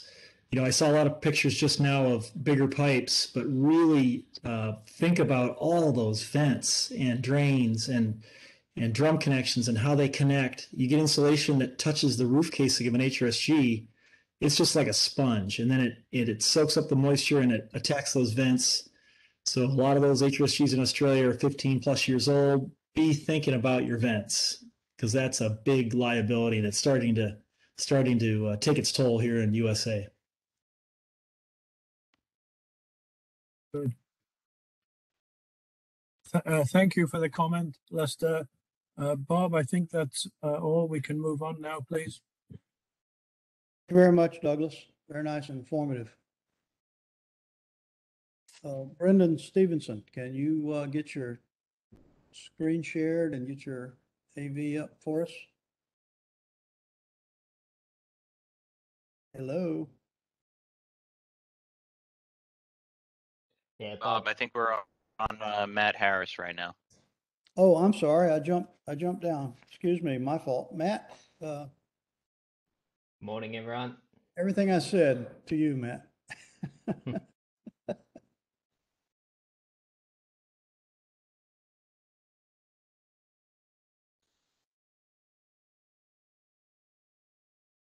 That looking okay, is it? Yeah, you're looking good. We just need to get the presentation mode going. There you go. All right, take it away. Cool, thank you. Yeah, I guess just as a quick note, I'm looking at my big screen, so trying not to ignore the virtual crowd there. I've seen a few names there that would be familiar with who I am.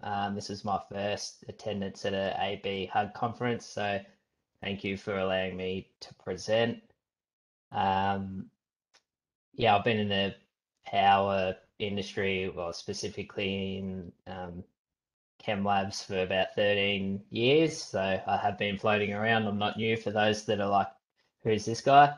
So I guess today, what I wanted to present on was a piece of work that occurred in relation to FAC at the Bayswater Power Station. I guess just as a bit of a call out, this happened in, I believe it's 2019, so a few years ago. I wasn't firsthand involved, but I just wanted to, I guess, share and highlight all the good work that happened during that period. I guess setting the scene too. So I'm going to go through today what happened, what we looked at. I wanted to, I guess, have a focus on FAC management as a topic itself, and FAC and its importance. So not necessarily delving into, the mechanisms of FAC, but a bit more broader scope as a bit of a reminder to all, and I guess linking back, all our HRSGs into this forum. If you can think about your two-phase areas and pH numbers and things. But anyway, so I'll get into it. So for the time period, I'll just run through a brief introduction of the units and chemistry, a little piece around FAC management, a little bit more FAC assessment, what we found and reporting, and then I'll wrap up from there. So I'm sure most of you are familiar with the Bayswater Power Station, or Macquarie AGLM, which comprises of Liddell Power Station as well. Specifically Bayswater, we've got 4 units up there, 2 are 660, 2 are 285s that have undergone some turbine upgrades. We're black coal-fired, subcritical natural circ drums with the main steam pressure Toshiba turbines at 16 MPa. Unit chemistry, I guess one of the more tricky ones of the bunch. We're mixed metallurgy with copper-based LP heaters. So therefore, we're running an AVTR Feedwater chemistry program. The boiler chemistry is on AVT. Condensate feed water pH in the range of 9 to 9.3. And I guess there's a bit of a call out here. There's no film forming substance added. It's probably going to be a bit more common to discuss that going forward.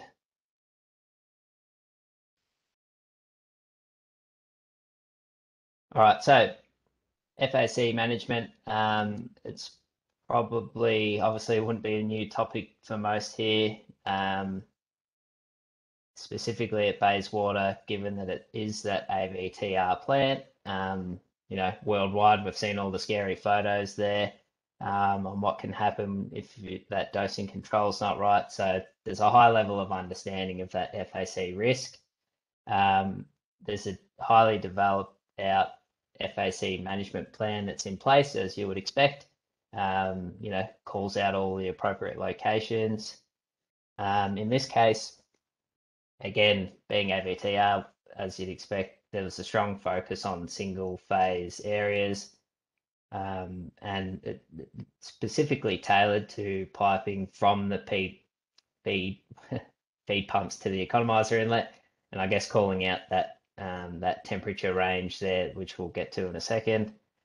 There's a corporate FAC standard to support this FAC management plan. As you'd expect, managed for yearly on that major outage cycle with visual inspections and NDT program. This is, I guess, supported by monthly grab sample analysis for feed water corrosion products. So just to touch on the plant, there's been no history of significant or unexpected wall loss, so single or two phase. So there's the known knowns, and then there's been no history of FAC failure. So we haven't had any incidents either, which is good.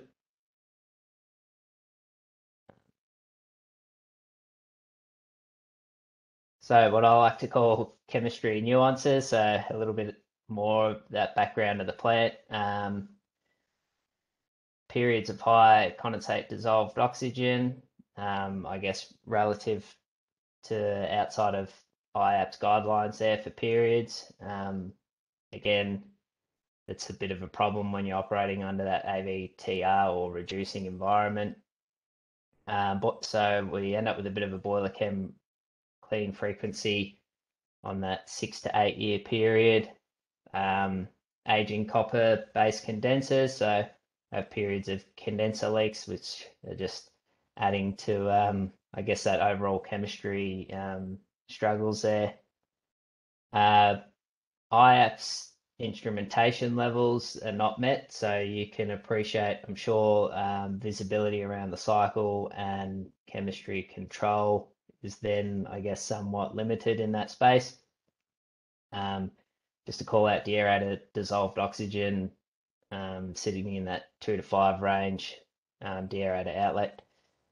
And then I guess of note as well, those Feedwater copper and iron averages are both greater than 2. So just to call out that we're operating above that IAP's guidelines for corrosion product. And as a bit of a reference point, you can see on the page that as to why some of those issues.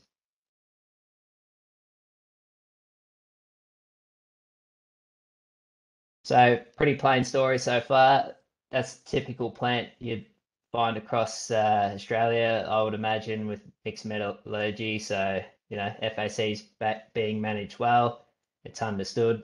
We understand where we're sitting with chemistry. We understand where we're sitting with the plant. So why would you bother assessing further? Yeah, be pretty comfortable with that, what you're hearing so far. So as we all know, FAC is important. Linking back to what Barry spoke about yesterday, it's still one of the top 5 repeat cycle chemistry failures or issues in plants as of today. It's a significant safety issue, and it needs ongoing management. So I kind of think and view FAC as a bit of a giant that doesn't sleep here. Yeah, you don't want to turn your back on it. Specifically, yeah, I guess what we've seen for the last few days, people calling out this flexible operation. So when I say needs ongoing management, I'm sure we've all got this FAC management plan, but I highly suggest it's based around full load operation where we understand those temperature profiles. Good time to dust off that manual, or the plan, sorry, and review running at lower loads. I'm not delving into that today, but it's just a bit of a call out because that's been a bit of a common theme. So please, I kind of recommend taking this topic quite seriously. So what did we do after that point? So there was external engagement, specifically Barry Dooley was engaged from structural integrity. So this included a 2-day site visit, so he flew over, which was great. A key component of this visit was an FAC workshop, so it's upskilling of staff that occurred, which was great. That involved, I guess, all stakeholders at that point. Wasn't focused on engineering or chemistry, it was everyone, and a few of our other sites got involved. As you'd expect, there was a review of the online chemistry data, and with Barry's time as well, there was a whole holistic assessment of that cycle chemistry program. So looking at instrumentation levels, all the analysis results, sampling points, it was all taken into consideration.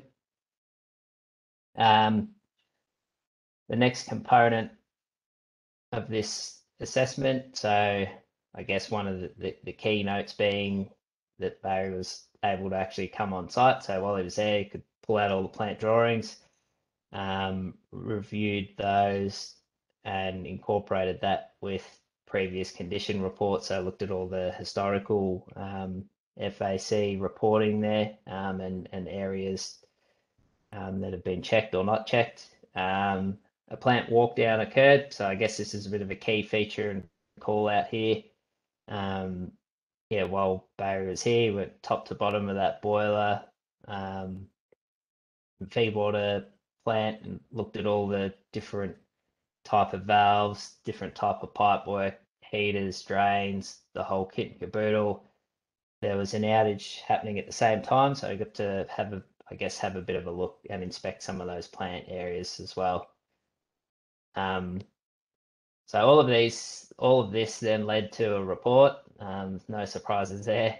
So the report identified areas for cycle chemistry program improvement, all the kind of common areas that you'd expect. There was obviously a significant kind of call out or component of FAC, and I guess of note for myself on review and repeating the report, it wasn't generic, so it wasn't a tick and flick. It wasn't, yes, there is an FAC management plan in place. Cool. It wasn't, in short, it wasn't just make sure there is FAC management plan ongoing and inspect, here's the top 5 common areas. So the approach that was taken, and I'm sure you might not expect anything less, but that specific tailored chemistry knowledge outlaid across then that physical plant walk down that led to call out of specific plant areas for further visual inspection and some NDT. And I guess another key component of that, it wasn't a call out for 140 different areas to go away and look at. There was a very few key areas, and that was given a priority system as well. So that was very helpful for us.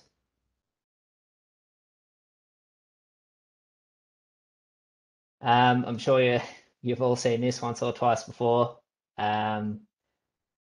So yeah, key call out, as I referenced at the start, the existing FAC management plan had primarily kind of focused, which makes complete sense to me, in that 150 to 200 degree range, which is that kind of post aerator section, and that kind of single phase environment.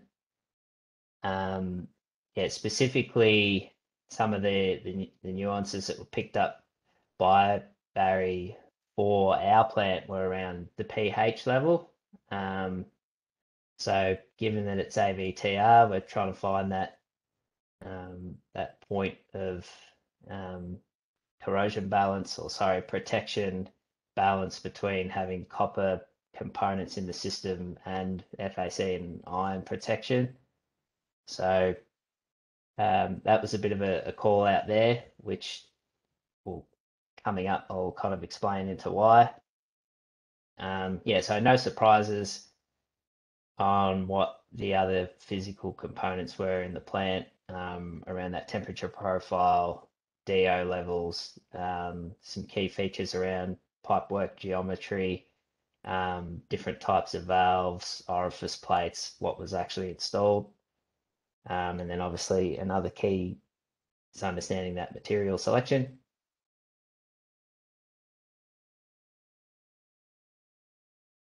So what were the call outs of the report? So some new areas for us as it stands. So a few of the key areas were around the temperator sprays, heated drain lines, and some control valves specific to those areas. So I guess we're talking about drain lines, cascading drain lines, but also drain lines to, whether it's back to condensers or, ton dishes, and some of those smaller pipe works.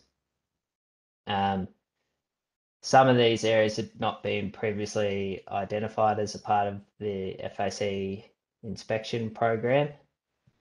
So, and specifically, it was around some of this 2-phase conditions in the areas, and that's just kind of the call out linking back to that specific pH range that we were operating in.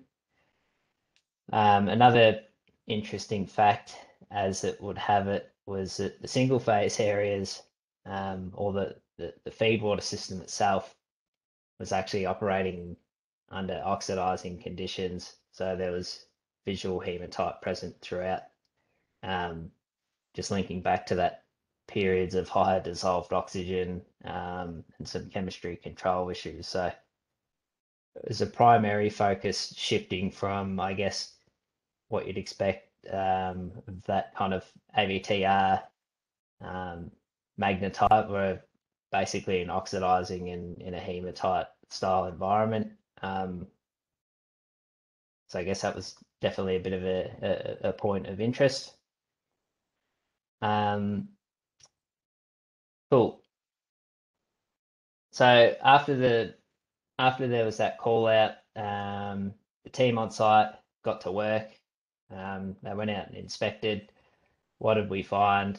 I guess this is the most interesting point. So one of the call outs, as I mentioned before, was around that two-phase environment for steam temperators, specifically the de-superheater, a temperator control valve. So that was called out as a two-phase priority 1 area. We went and checked, and in one of the valves specifically, there was wall loss down to 1.5 millimeters from 12, pretty significant. This was specifically around, sorry, you can't see me pointing at the screen, but around the butt weld into that control valve. That's a pretty common valve for this type of plant. So there was multiple locations of that valve that were tested, inspected, that were pulled out of service. As you can see, the valve sitting there, we're on grid mat here, so significant safety concern. It's in they're in open walkway areas. There's definitely risk to personnel with this. 1.5 mil is a pretty scary thickness, which caught just in time. So I'm not too sure the photos I've got here. I'm pretty sure they don't relate to this exact valve, but there was inspection done. The photo on the left-hand side was the inlet side to this valve, or this type of valve, sorry. So you can see that classic FAC damage mechanism there, that rippling, that iron being removed and deposited. And then you've got the other kind of classic example on the other side there, where you've got the shiny metal surface, and that iron being stripped straight out of that location. And I believe the yellow stuff's probably a bit of flash rusting there from that bare metal exposure. What about the other areas that were called out? They were all assessed as well, and they were deemed acceptable with no FAC present. So, as well as, I guess, the big highlighted concern here that we picked up, there was a lot learnt too in understanding the plant-specific geometry. A lot was learnt in, I guess, specific to the plant, what areas and geometric features were more conducive or not to FAC.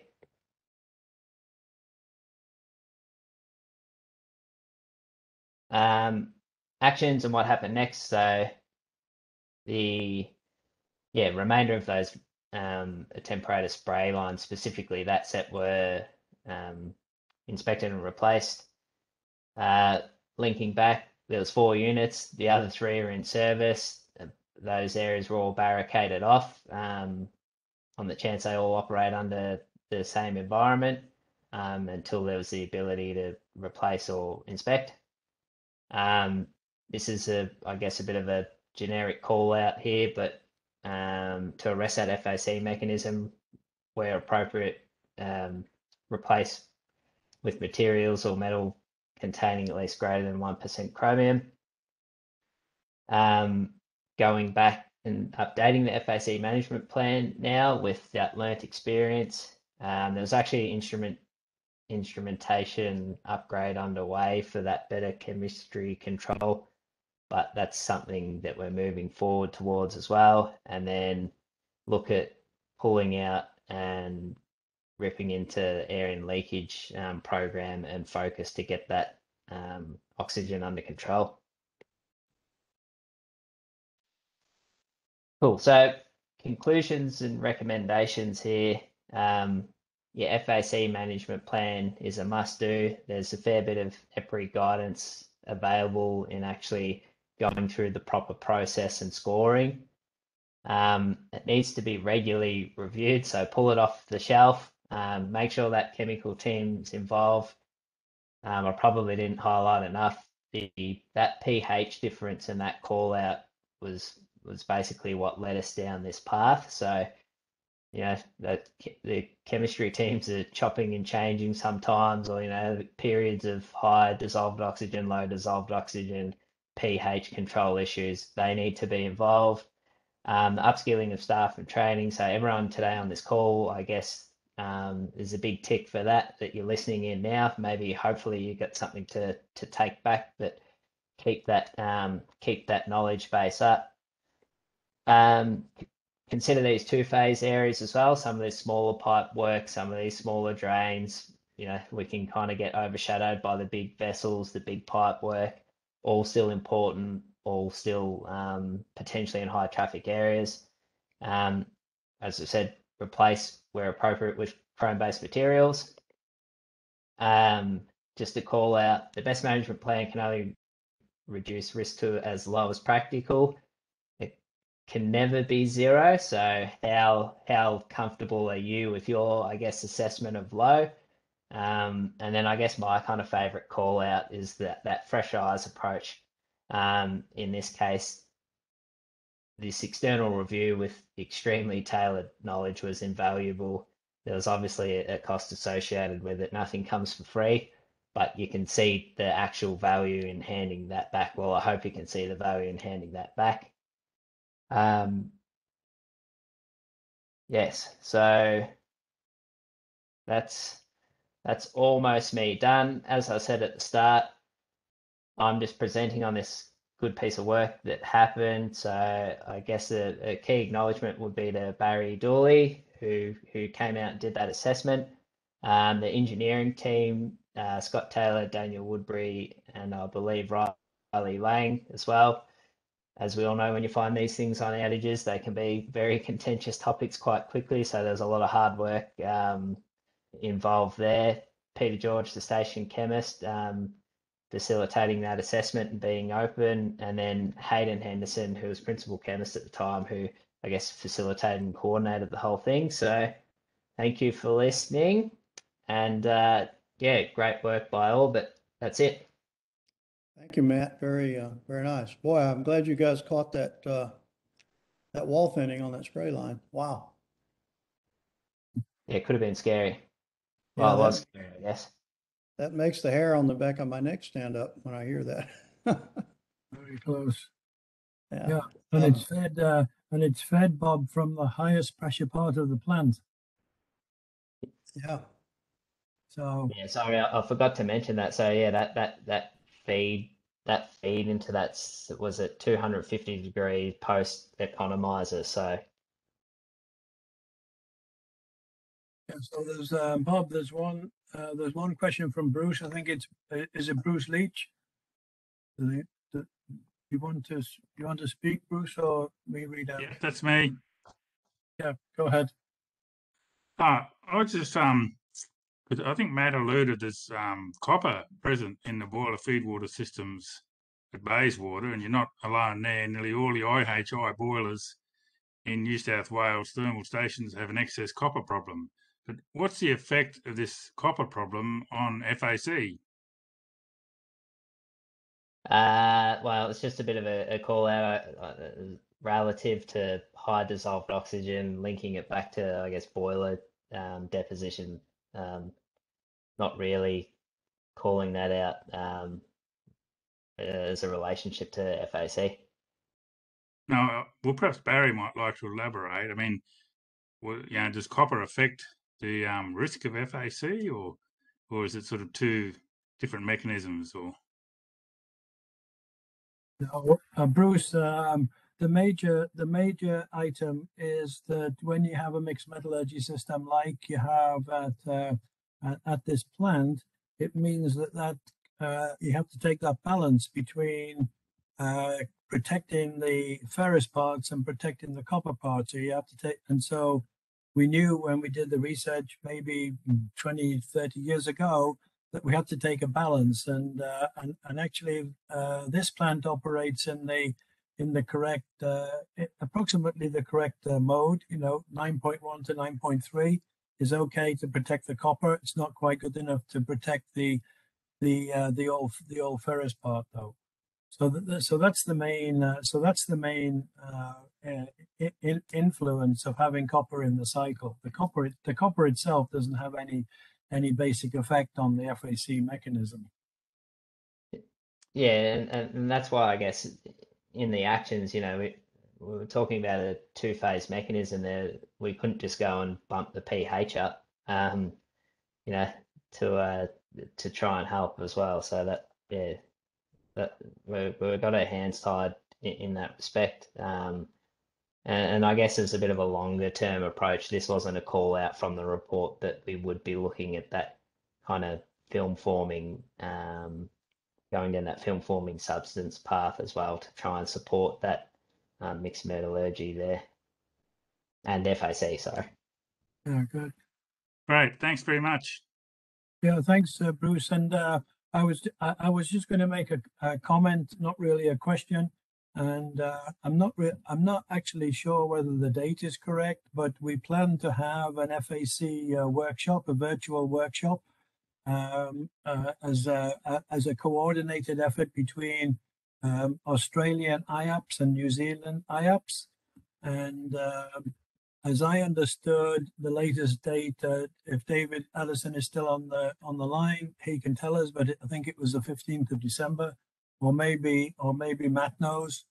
But if anybody wants any information, you can contact Matt or Hayden Henderson, who's the chair of the AUSAPS, and or David Addison. Yeah, I'm here now, Barry. We're still just working through the planning phase on that. That date may move. It's everybody's busier than they need to be these days, but that is definitely on the cards. Whether it's December or early in the new year, we intend to have a good little workshop session and make sure that the people have the opportunity to ensure they're up with the latest science and the latest practices there. Good. Good. There's no more. There isn't any more questions, Bob. I think you can move on. All right, thank you. Daniel Blanks, you want to get your screen up and get your audio visual going, and we'll get you started a couple of minutes early.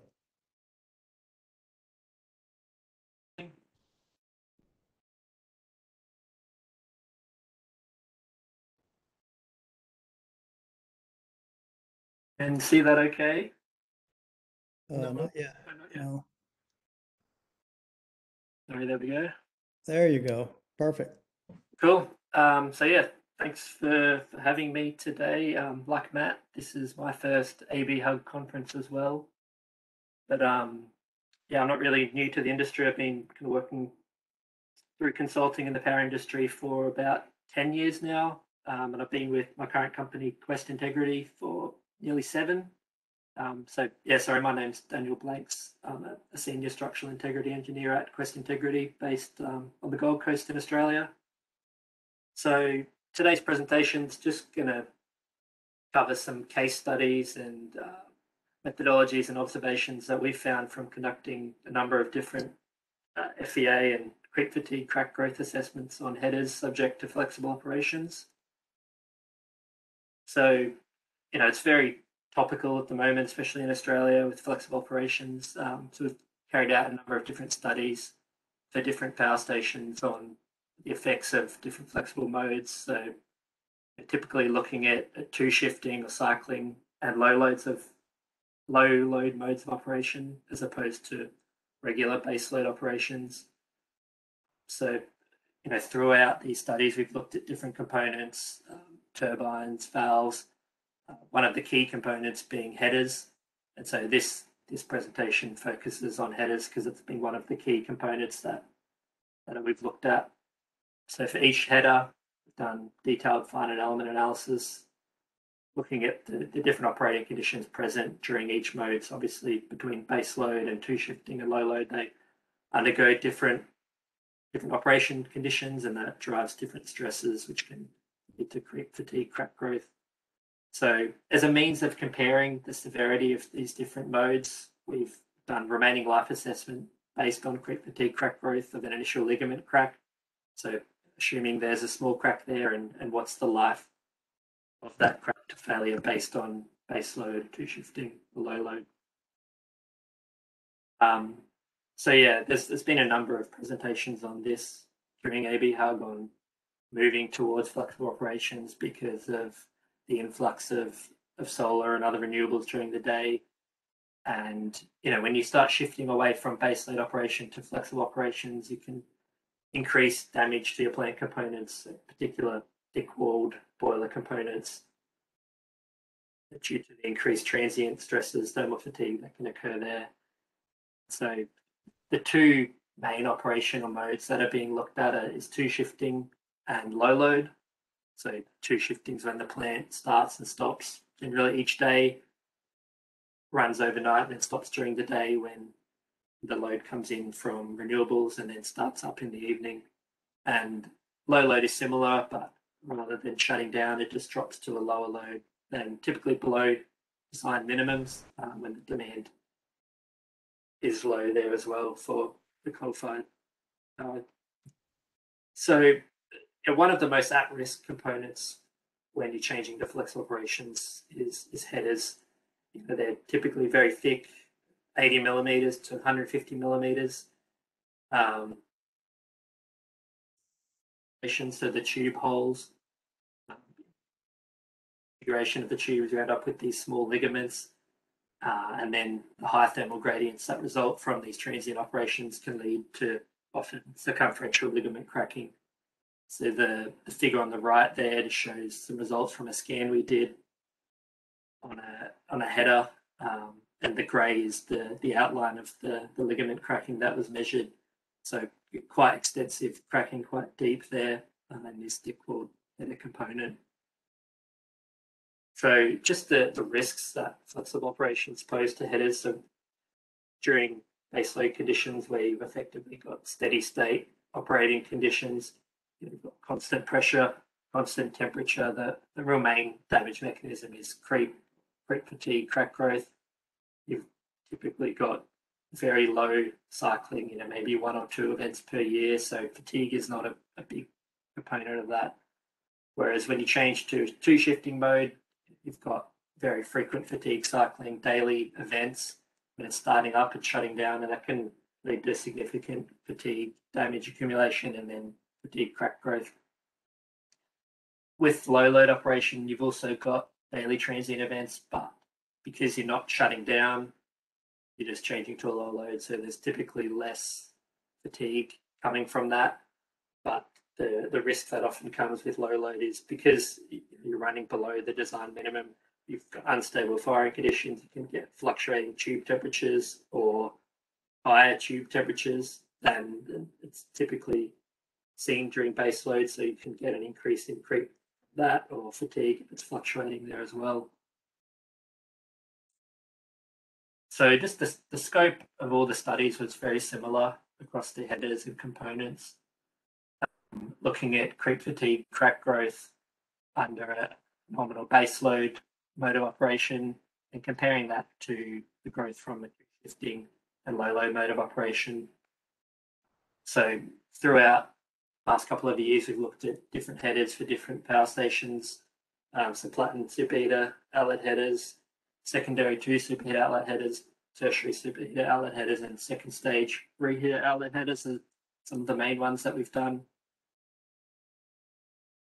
And this has covered a range of different modelling techniques, looking at global effects, such as in the top right,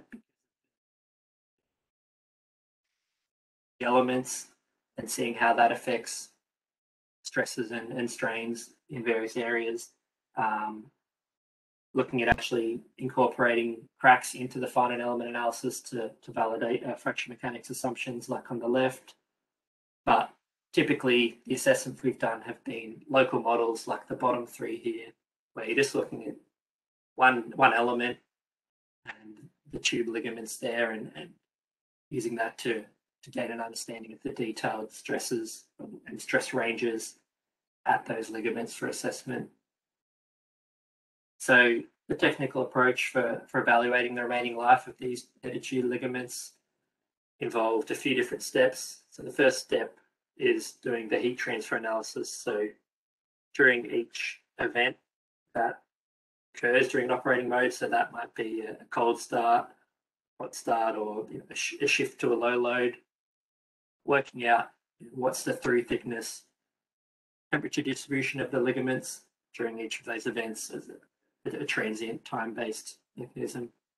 And then for each of those events, using the thermal results from the heat transfer analysis, determine the stresses for the stresses and the stress ranges for that, and then also looking at the mechanical loading conditions as well. So what are the stresses from internal pressure? And then understanding the cyclic stresses and the primary stresses there, evaluating the creep or the crack growth due to fatigue, and then crack growth due to creep. And finally, growing an initial crack through that combined creep fatigue crack growth mechanism until failure is reached. So that's either fracture, so based on a failure assessment diagram, or until the crack reaches a depth where a leak might occur. And that's also obviously not tolerable. So failure is either fracture or a leak here. So based on stress results that we've seen through various analysis and also from inspection results, the postulated crack used as the most likely situation is this full width ligament tube crack. So, in most of the components looked at, there's perhaps full width ligament cracks there, but there might be initial cracking at the tube holes, and through growth, those will join until a full width tube crack is achieved. So it's quite conservative to start using a full width tube ligament crack, but the aim of these assessments isn't as much as determining the exact remaining life, but to just have a comparison between the different modes of operation. So, all three base load, two shift, and low load started off with this same initial crack configuration. So, each mode of operation has different transient thermal events that occur during that operation. So it's cold starts, warm starts, hot starts, and shutdowns. So they occur during base load, they occur during two shift, they occur during low load. So each header is modeled for each of these events because their contribution to the fatigue crack growth needs to be included. So the graph on the screen just shows an example shutdown event for a secondary to superheater outlet header, just showing how the tube temperatures and the steam temperatures drop over time. So this is imported into the model, and then we run that through and determine the stress range and as a result of this.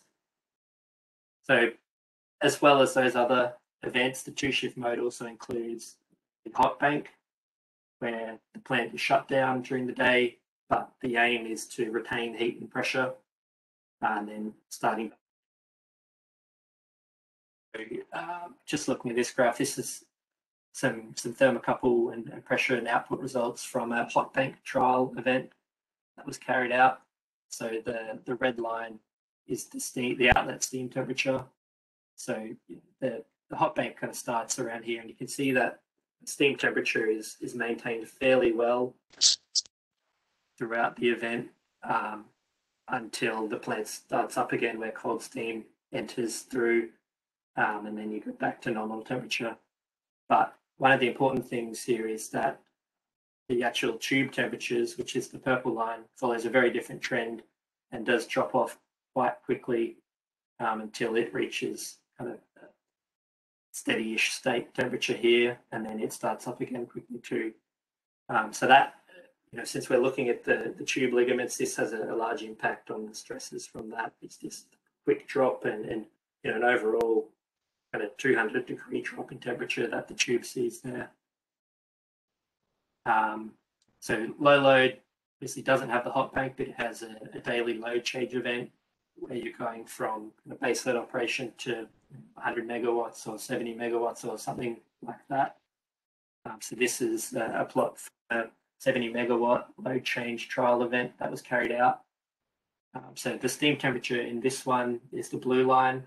So that stays relatively constant throughout the load change. It increases a little bit, but of interest is the red line, which is the tube metal temperature, which during the load change, when you're running it at a lower output, it actually increases by quite a bit, 40 degrees over nominal.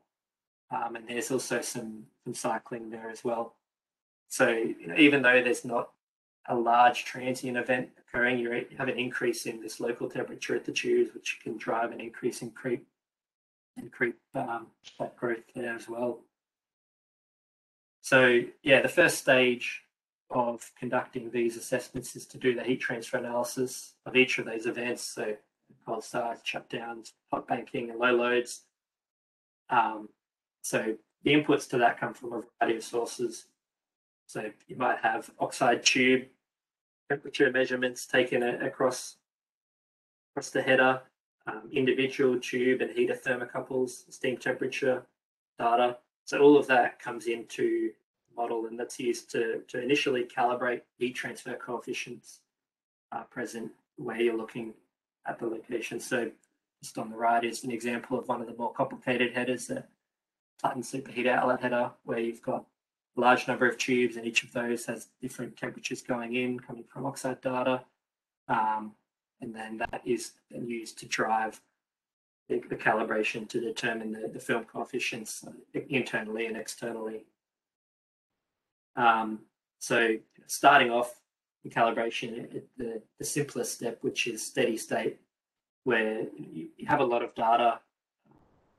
If you know oxide tube temperatures, so on the left here, there's a plot of tube temperatures across the elements of a tertiary superheater outlet header for all 10 tubes.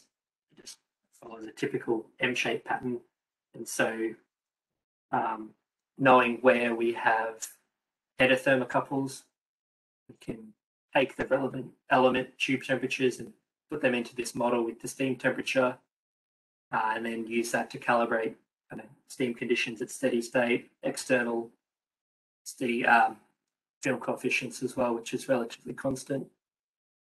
So this is a calibration model that's built where you have header thermocouples, so you can make use of those and start calibrating these heat transfer coefficients. Once you've got that done, then the next step is to calibrate for heat transfer conditions during these transient events. So this is just an example of calibrating through a hot bank event. The graph just shows the red line, which is header temperature. So that's taken from a thermocouple on the bottom of the header near these tubes. And that's what we're targeting in the FEA. So the dashed black line is the temperature that's output from the FEA. This obviously shows the calibrated model, but throughout the stages of this, we're tweaking steam coefficients until we reach a good match like that, with the inputs being the steam temperature and the tube temperatures. So once we have those calibrated conditions, then we can use that to assess other areas of the header, which defined as kind of the life governing areas. So, reviewing the data that we might have and looking for generally the hottest tubes, which can be the worst because during the hot bank and these shifting conditions, they have the furthest to drop. So introducing the largest thermal gradients. So this here just shows an example of then the actual heat transfer analysis of the hot bank event at a different element. So you've got the red line and the purple line, which is the steam temperature and the tube metal temperature. And then you've got the dashed green line, which is the ID ligament temperature, and the dashed blue line, which is the OD ligament temperature. And the generation of stress comes from the difference between those two. So we have a thermal gradient through that thickness. And so you can see during the duration of the hot bank, the thermal gradient's increasing, and that drives stress later on when we do the stress analysis. So yeah, moving on to the stress analysis, then working out, what is the stress developed during those transient thermal events and due to mechanical loading as well. So these plots are just a tertiary superheater outlet header with a unit internal pressure applied.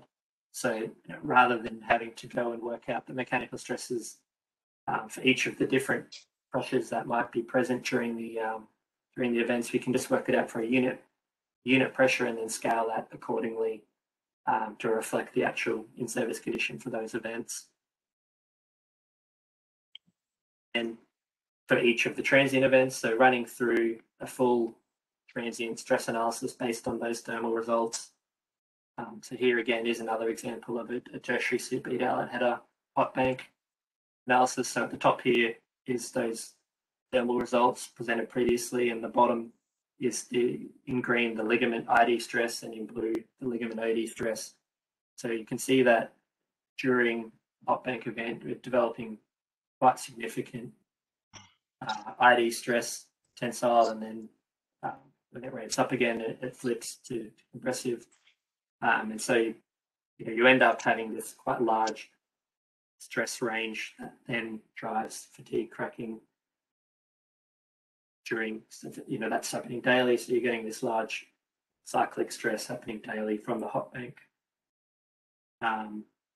Just a plot looking at that peak condition, what the stress looks like. So over here on the left is the crack normal stress at the peak tensile ligament ID. So it looks very similar to the cracking.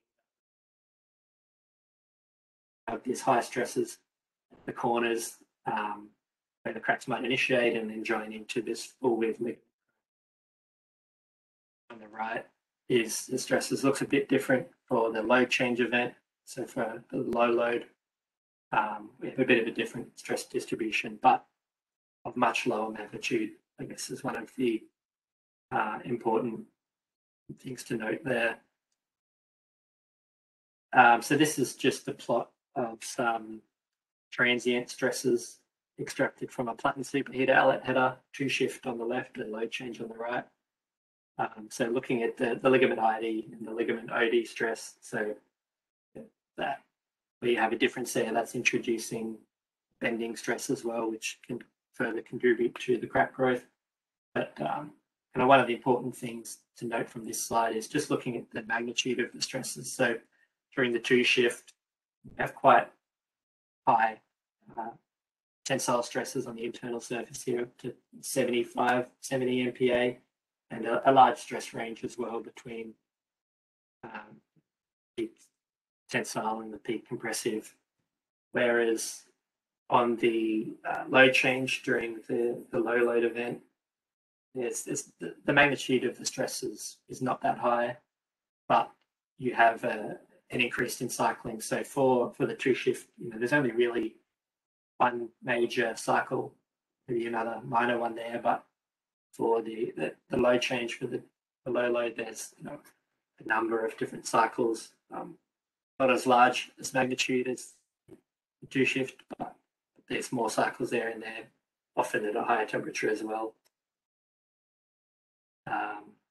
This is just a plot showing some of the crack normal stresses on a different header. This is the Platten superheater outlet header from the previous slide, showing differences in ligament stresses here going around the header for the hot bank and the load change as well. Still, the headers change, but it's very typical stress distribution of the ligaments with the peak stresses at that corner stress concentration and extending across the ligament. So another example plot of stresses during the 2 events, so hot bank on the left and load change on the right. very similar story to before, where for the hot tensile stresses and a very large stress range, but only really one main cycle, whereas for the load change, you have less significant stresses. And even here for the ligament ID, it's not overly tensile either. There's a small tensile region at the end, but there is an increase in cycling there. Daniel, excuse me, you've got like 5 minutes or so. Oh, yep. Just some more plots here showing crack normal stresses. So yeah, so I'll speed up a little bit. So once we've got those stress histories, then we move through each of the transient events and rainflow cycle count the stresses. That's then broken down into the relevant cyclic stresses for the fatigue crack growth calculation. So on the left, this is the main cycle going from the maximum here to the minimum here, pulling out a through thickness stress distribution and fitting that to a polynomial stress distribution for use in the fracture mechanics model. So that's shown here, and then doing that for each of the different cycles. So here, 10 cycles obviously get quite small, but they're all pulled out and input into the fatigue crack growth. Likewise with the mechanical stresses, extracting polynomial stress distributions there for the different events. They're looking at creep effective pressures for the steady state, hot bank and load change through that ligament. So as talked about, we're using a full width tube ligament crack. So that's characterized as an infinitely long surface crack in a plate. And we're starting at a crack depth of 3 millimeters. That's a conservative initial sizing kind of based on inspection detectability capabilities of a UT. So going through and then taking the stresses that we know for each of the events, and on the left here just shows the different kind of conditions for base load, which is 24 hours of creep at 550 degrees, nearly 17 MPa, whereas for two shifting, you've got 16 hours at base load and 8 hours at the lower creep effective temperature with the lower pressure, and similar for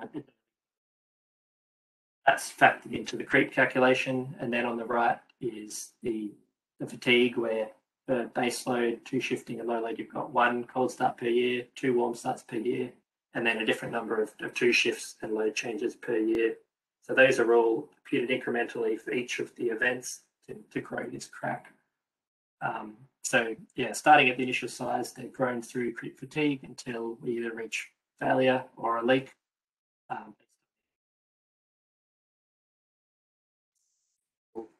Creep fatigue crack growth on the left for base load conditions for platinum superheat outlet header. So you can see over the 30 years of operation, it only grows 1.5 mil, so not significant. Two shifting, the crack growth is still relatively slow. It lasts 27.9 years, but you do see that there is significant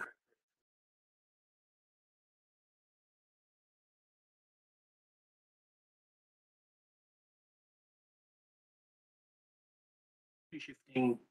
Low load, sorry, doesn't have quite the same amount of crack growth, but there is still an elevated crack growth over base load there.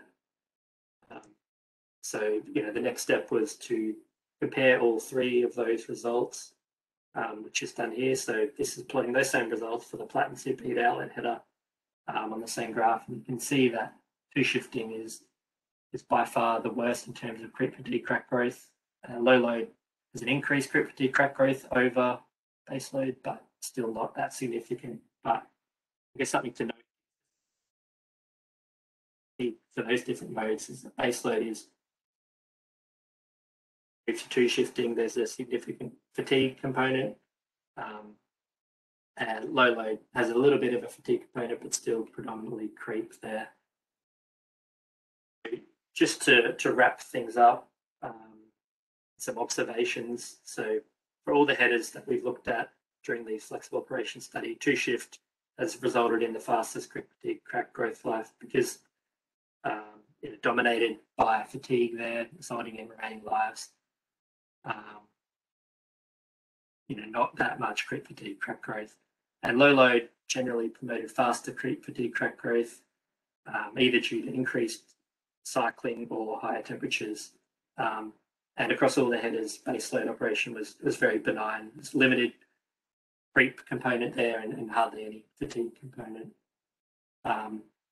So yeah, using this combined FEA and creep fatigue crack growth can give you an understanding of what effects different operational modes might have on your header components, by comparing remaining life of a crack, and that for some components, typically these thick wall headers, to shifting can be very damaging with rapid creep fatigue crack growth.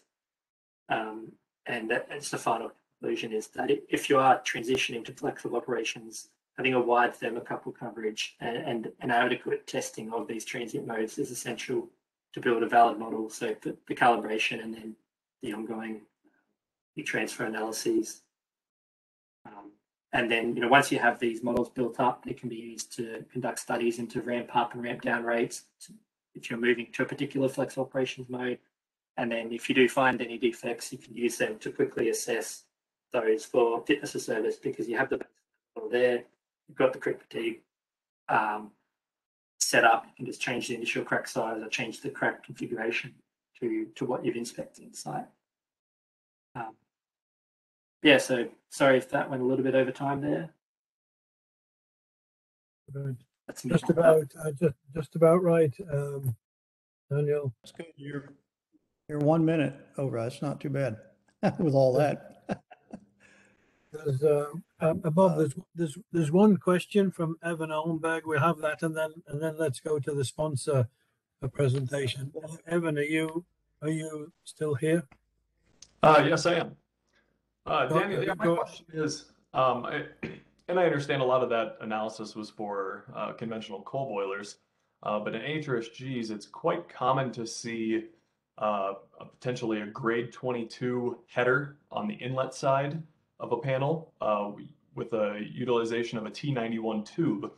And I'm wondering if the dissimilar metal weld at the interface between the grade 22 and the grade 91 header would experience additional stress, and if that would be, is that something that you've seen before, and if that could create an area of higher concern?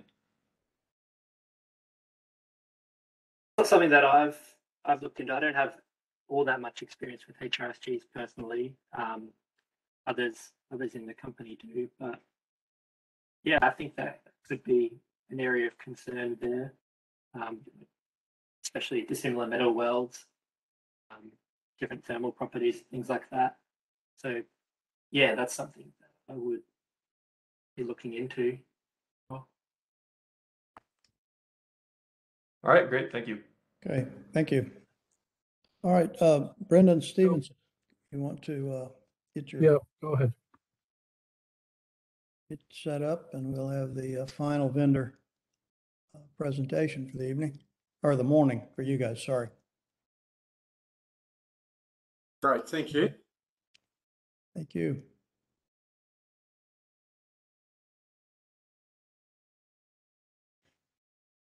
Okay, you look good. Thanks very much for the opportunity to present at the conference. So my name is Brendan Stevenson from Energy Plant Solutions, based here in New Zealand. So just a little bit about Energy Plant Solutions. The company was formed in 2006. We specialise in industrial boiler plant and energy plant, admittedly much smaller than the majority of the boiler plant that has been referred to throughout the conference. Servicing energy plants throughout New Zealand. Specialised in valve servicing as well, with our own valve servicing facility here. We're based in Palmerston North, which is in the lower half of the North Island of New Zealand.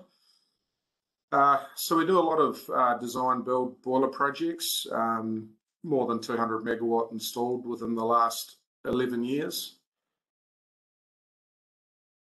Offer new gas and oil-fired boiler plant, and we partner with a company in China called Tough Boiler. We also offer biomass-fired boiler plant, and we've partnered with a company in Austria called Polytechnic Biomass Energy. We've designed and installed a hydrogen-fired boiler plant here in New Zealand, and the guys we work with up at Tough Boiler have a patented hydrogen boiler design. Clean steam generators and geothermal reboilers. This is something we've started getting into of late. Obviously, New Zealand has a fair amount of geothermal energy available. So one of the units we've installed of late took geothermal steam and used that to generate clean steam for a dairy factory. High voltage electrode boilers is something that we've been getting into over the last 3 years. We've installed 2 of those in New Zealand now, and we've partnered with Tough Boiler again out of China. Resistive element steam boilers. This is something that we're just starting to get into, and we're currently developing our own range of resistive element steam boilers up to 3 megawatt. Pipework design and manufacture. This is something we do a lot of here in New Zealand, and it sits alongside our package boiler range that we offer. Heat exchangers, economizers, and condensing economizers. This is something we've been doing a lot of over the last sort of 10 years, and we manufacture those in-house. So our company focus is efficiency, quality, and innovation. We work for a broad range of people here in New Zealand, lots of industries, a lot in the dairy industry, do a lot of work in the timber industry, pharmaceutical, small goods, petrochemical. This was one of the first boilers we installed. It's a small package boiler. It's the smallest boiler we've installed to date. This is a hydrogen-fired boiler plant that we developed for a company in Christchurch of New Zealand that manufactures adhesive.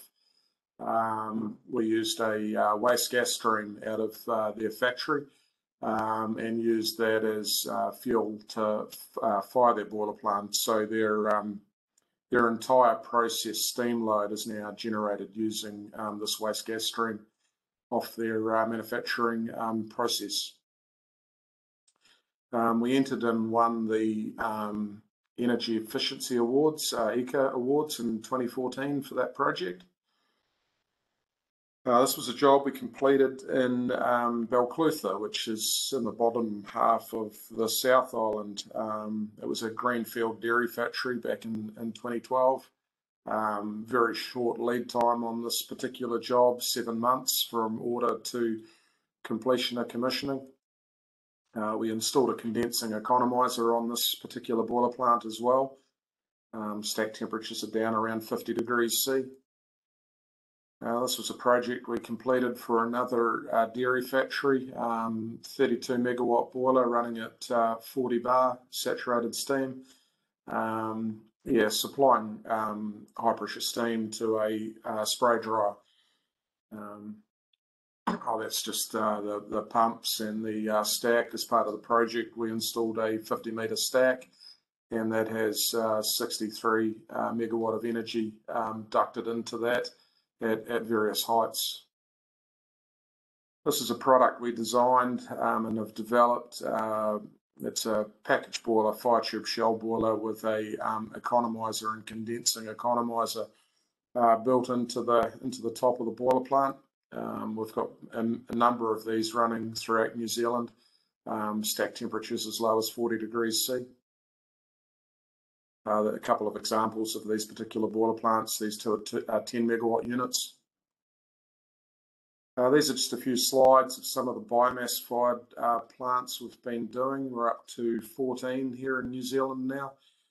Basically taking wood residues from the forest or sawmills and either chipping or hogging those residues and then using that as fuel in a specialised biomass-fired furnace.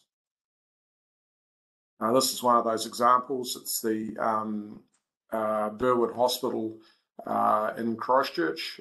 So there's 3 boiler plants in there, 2 biomass-fired boilers, and a backup diesel-fired boiler, which is kept hot by the 2 biomass-fired boilers just for emergency steam supply.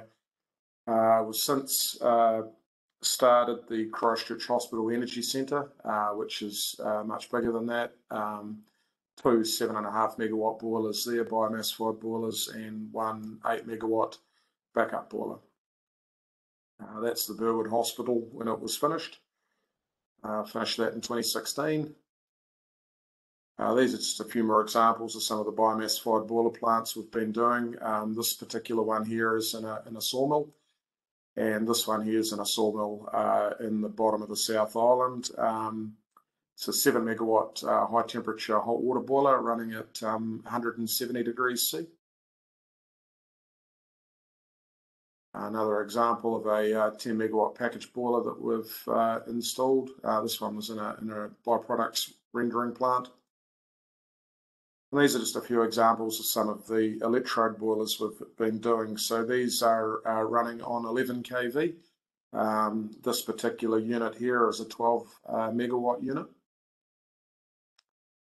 This is one of our clean steam generators using geothermal steam. So this particular unit here was running a dairy factory in the central North Island. So they don't need any other form of energy other than using the geothermal steam and then putting it through a reboiler and generating clean steam on the secondary side of that unit for use in their production facility. This is another one of our electrode boilers. This one's installed right in the bottom of the South Island, just out of Invercargill. 13 megawatt unit. So this is generating 10 bar saturated steam to support the steam load for a site that has 3 spray dryers for manufacturing milk powder. Just a few shots here from our production facility. So we have a lot of automated welding equipment. We do a lot of pipe work, so hot wire TIG in this case here. So that's just an example of what we can turn out in about 4 or 5 days using one of these machines. That's 10-inch pipe there in the foreground. And these are some of our orbital welding heads that we have. That's a 10-inch pipe there, welded in position. Use these on site, quite good, where we don't have no requirement for MMA, so no splatter, very safe. These are just a few shots of our valve servicing facility here in Palmerston North. We're constantly doing annual surveys on these boilers and valve reconditioning, and we actually manufacture a lot of replacement components for valves. Some of these valves can be quite old and parts are no longer available, so we manufacture, when required, the replacement components. So that's it from me, just a brief overview of what we do. And thanks again for having me. Thank you, Brendan.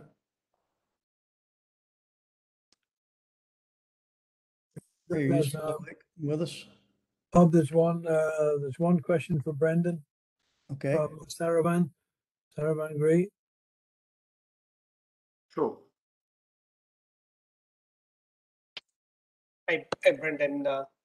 What sort of damage mechanisms have you come across in hydrogen-fired boilers?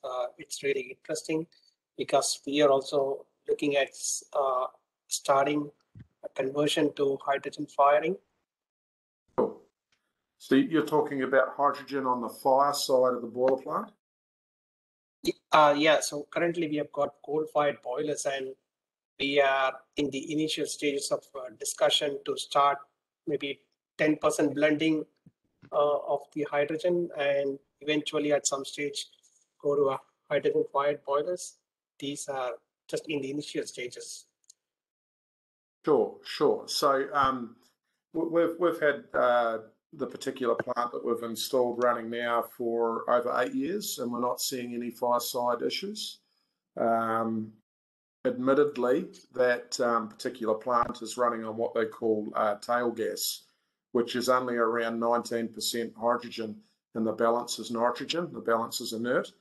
So the boiler itself is quite large for the output because it needs to cope with the high volume of inert gas.